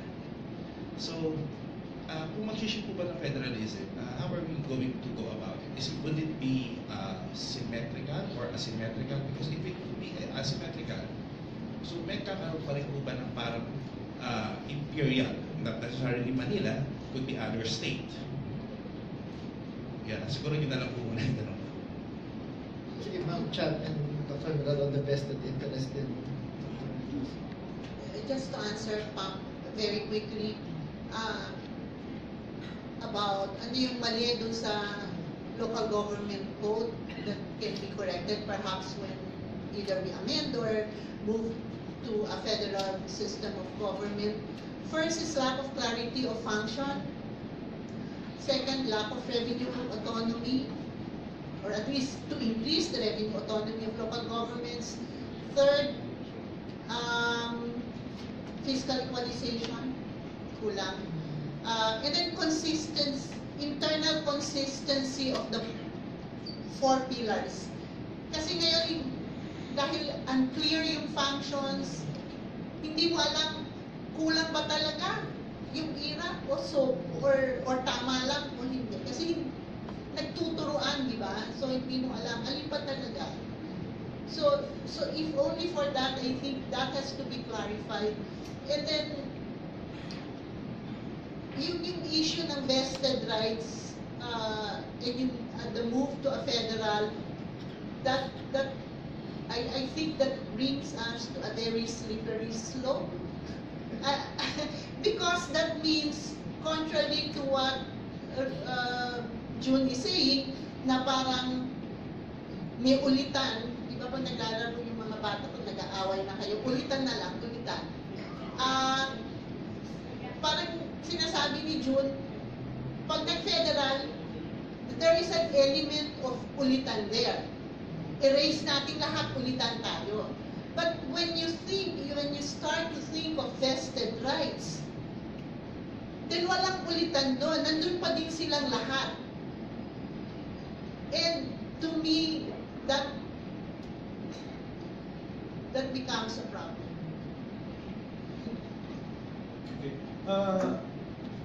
Yeah, I agree with Chat. I think we're the same. And whether you go federalism or amendments of the local government code, it's very important to clearly delineate, to assign clearly the functions of each level of government. And I think one problem in the local government code is that while it delineates or devolves the functions of the local, identifies some of the functions of the local government, on the other hand, it allows the national government to be involved, actually to augment, the word is to augment the provision of these devolved services, especially when funded through the General Appropriations Act. So actually, somehow, the delineation or the assignment of functions becomes not very clear. And I think that this is where federalism somehow gives, in a way, forces you to be more disciplined. Because now it forces you to identify specifically in the Constitution what are the functions and powers of the different levels of government, and so that you have to clearly think clearly about all these functions, about all these powers, which may not, because in the local government code, in the way it is implemented, again, the national government can unilaterally take back, or even actually, because of its resources, can even not honor what is provided for in the code. So I think it is in that regard where somehow federalism would have that disciplining element that is lacking in the local government code. With regards to the last question. Let me try to link my answer also to that last point, maybe as a way to close. Yeah. The disciplining cannot just happen on Imperial Manila. I think because the target is often Imperial Manila and its excesses, right? Whether or not you agree with that, and Mahar Mangas actually had a nice article the other day questioning the very issue of what is imperial about Manila. But the disciplining has to go both ways. It has to go and become strengthened at the local government level and also at the central level. So it's really a spectrum of reforms, I think, that is necessary. So even though we call the president a winner take all, every 6 years you basically have a reset button. You can basically take out a number of reforms and start up again, which is the discontinuity that our business people are complaining about all the time, right? I think the challenge there is both sides need to upgrade the governance dynamic. So the question was, how do we transition towards, if federalism were to happen, what would happen to Imperial Manila? I think this is the issue, is that both sides need to be stronger. And I really have to see in the proposals how specifically that strength will take place. Because so far, as I see it, there is an emphasis on resource transfers, but not yet an emphasis on greater accountability of those transfers or of those resources used. Yeah, I think it's time check is around, it's already 4:30, and I think we already extended so much time for our speakers and for our audience to ask these questions. So I guess I think our speakers did a very good job in trying to answer the question we posed in this forum. For all those who were not able to get copies of the PowerPoint presentations, it's accessible at our website, cpbrd.congress.gov.ph. So again, can we please give our speakers a round of applause for the discussions? And the CPBRD and PIDS would like to extend our thanks to all the participants in today's forum. Thank you, and we hope to see you again. Thank you very much.